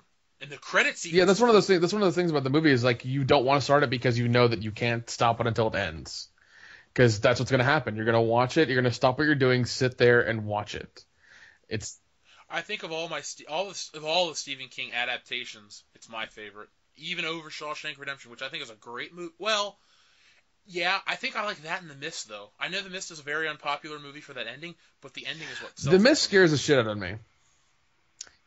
Why is Because the part in the movie where the religious woman starts getting followers and starts accumulating like cult followers and they start listening to her because she can supposedly hear God, that scares the shit out of me. Because that happens in our life today. Like that's a thing that happens. People hear those things and people follow dumb people and they go crazy and they do dumb shit. I'm with you 100%. That is creepy. And when she gets shot, yeah, and I mean that was the biggest relief in the movie is when she gets shot. But I mean the way that she accumulates followers and they're willing to fucking die for her because it's been because she's talked to them for what 3 or 4 days, maybe 5 days. I don't think it's even that long. I thought that movie took place over 2 days. Maybe 2 days, but that's even scarier. Then in 48 hours, she gains like half the followers of that grocery store. Like that's even scarier that happened. People are that scared and crazy during that time that they will listen to anything that anybody says that makes an ounce of sense to them and just follow it and believe it with their heart and die for it. I think that's why Stephen King movies resonate with me because, yeah, some of them are about fucking supernatural elements and ghosts that turn into spiders and, Corey Feldman with glasses, but just something about that whole religious belief system that people buy into is scary because, like you said, it's a real thing. I think the more realistic horror film is, and I don't mean in suspense terms, but I mean topical in a topical manner, the scarier it is to me. Like when I talked about that movie The Den for a brief second earlier, that scared me because that kind of shit happens, I mean, people get targeted and they take over their lives online and they can end up dead. I mean, you hear about all those deep web stories. That's the kind of shit. Yeah, fuck that shit, dude. Like I said, to me, it gets a 10. It's a great way to end our top 10 list. because Yeah, I mean, it's I gotta give it a 10 as well, just because I mean, it's so good. It's so good. And yeah, I mean, it's definitely one of those movies that you have to put everything aside and watch because it's so damn interesting and it catches you immediately and you can't let go until it ends. I might watch it I tomorrow. might watch it once we're done.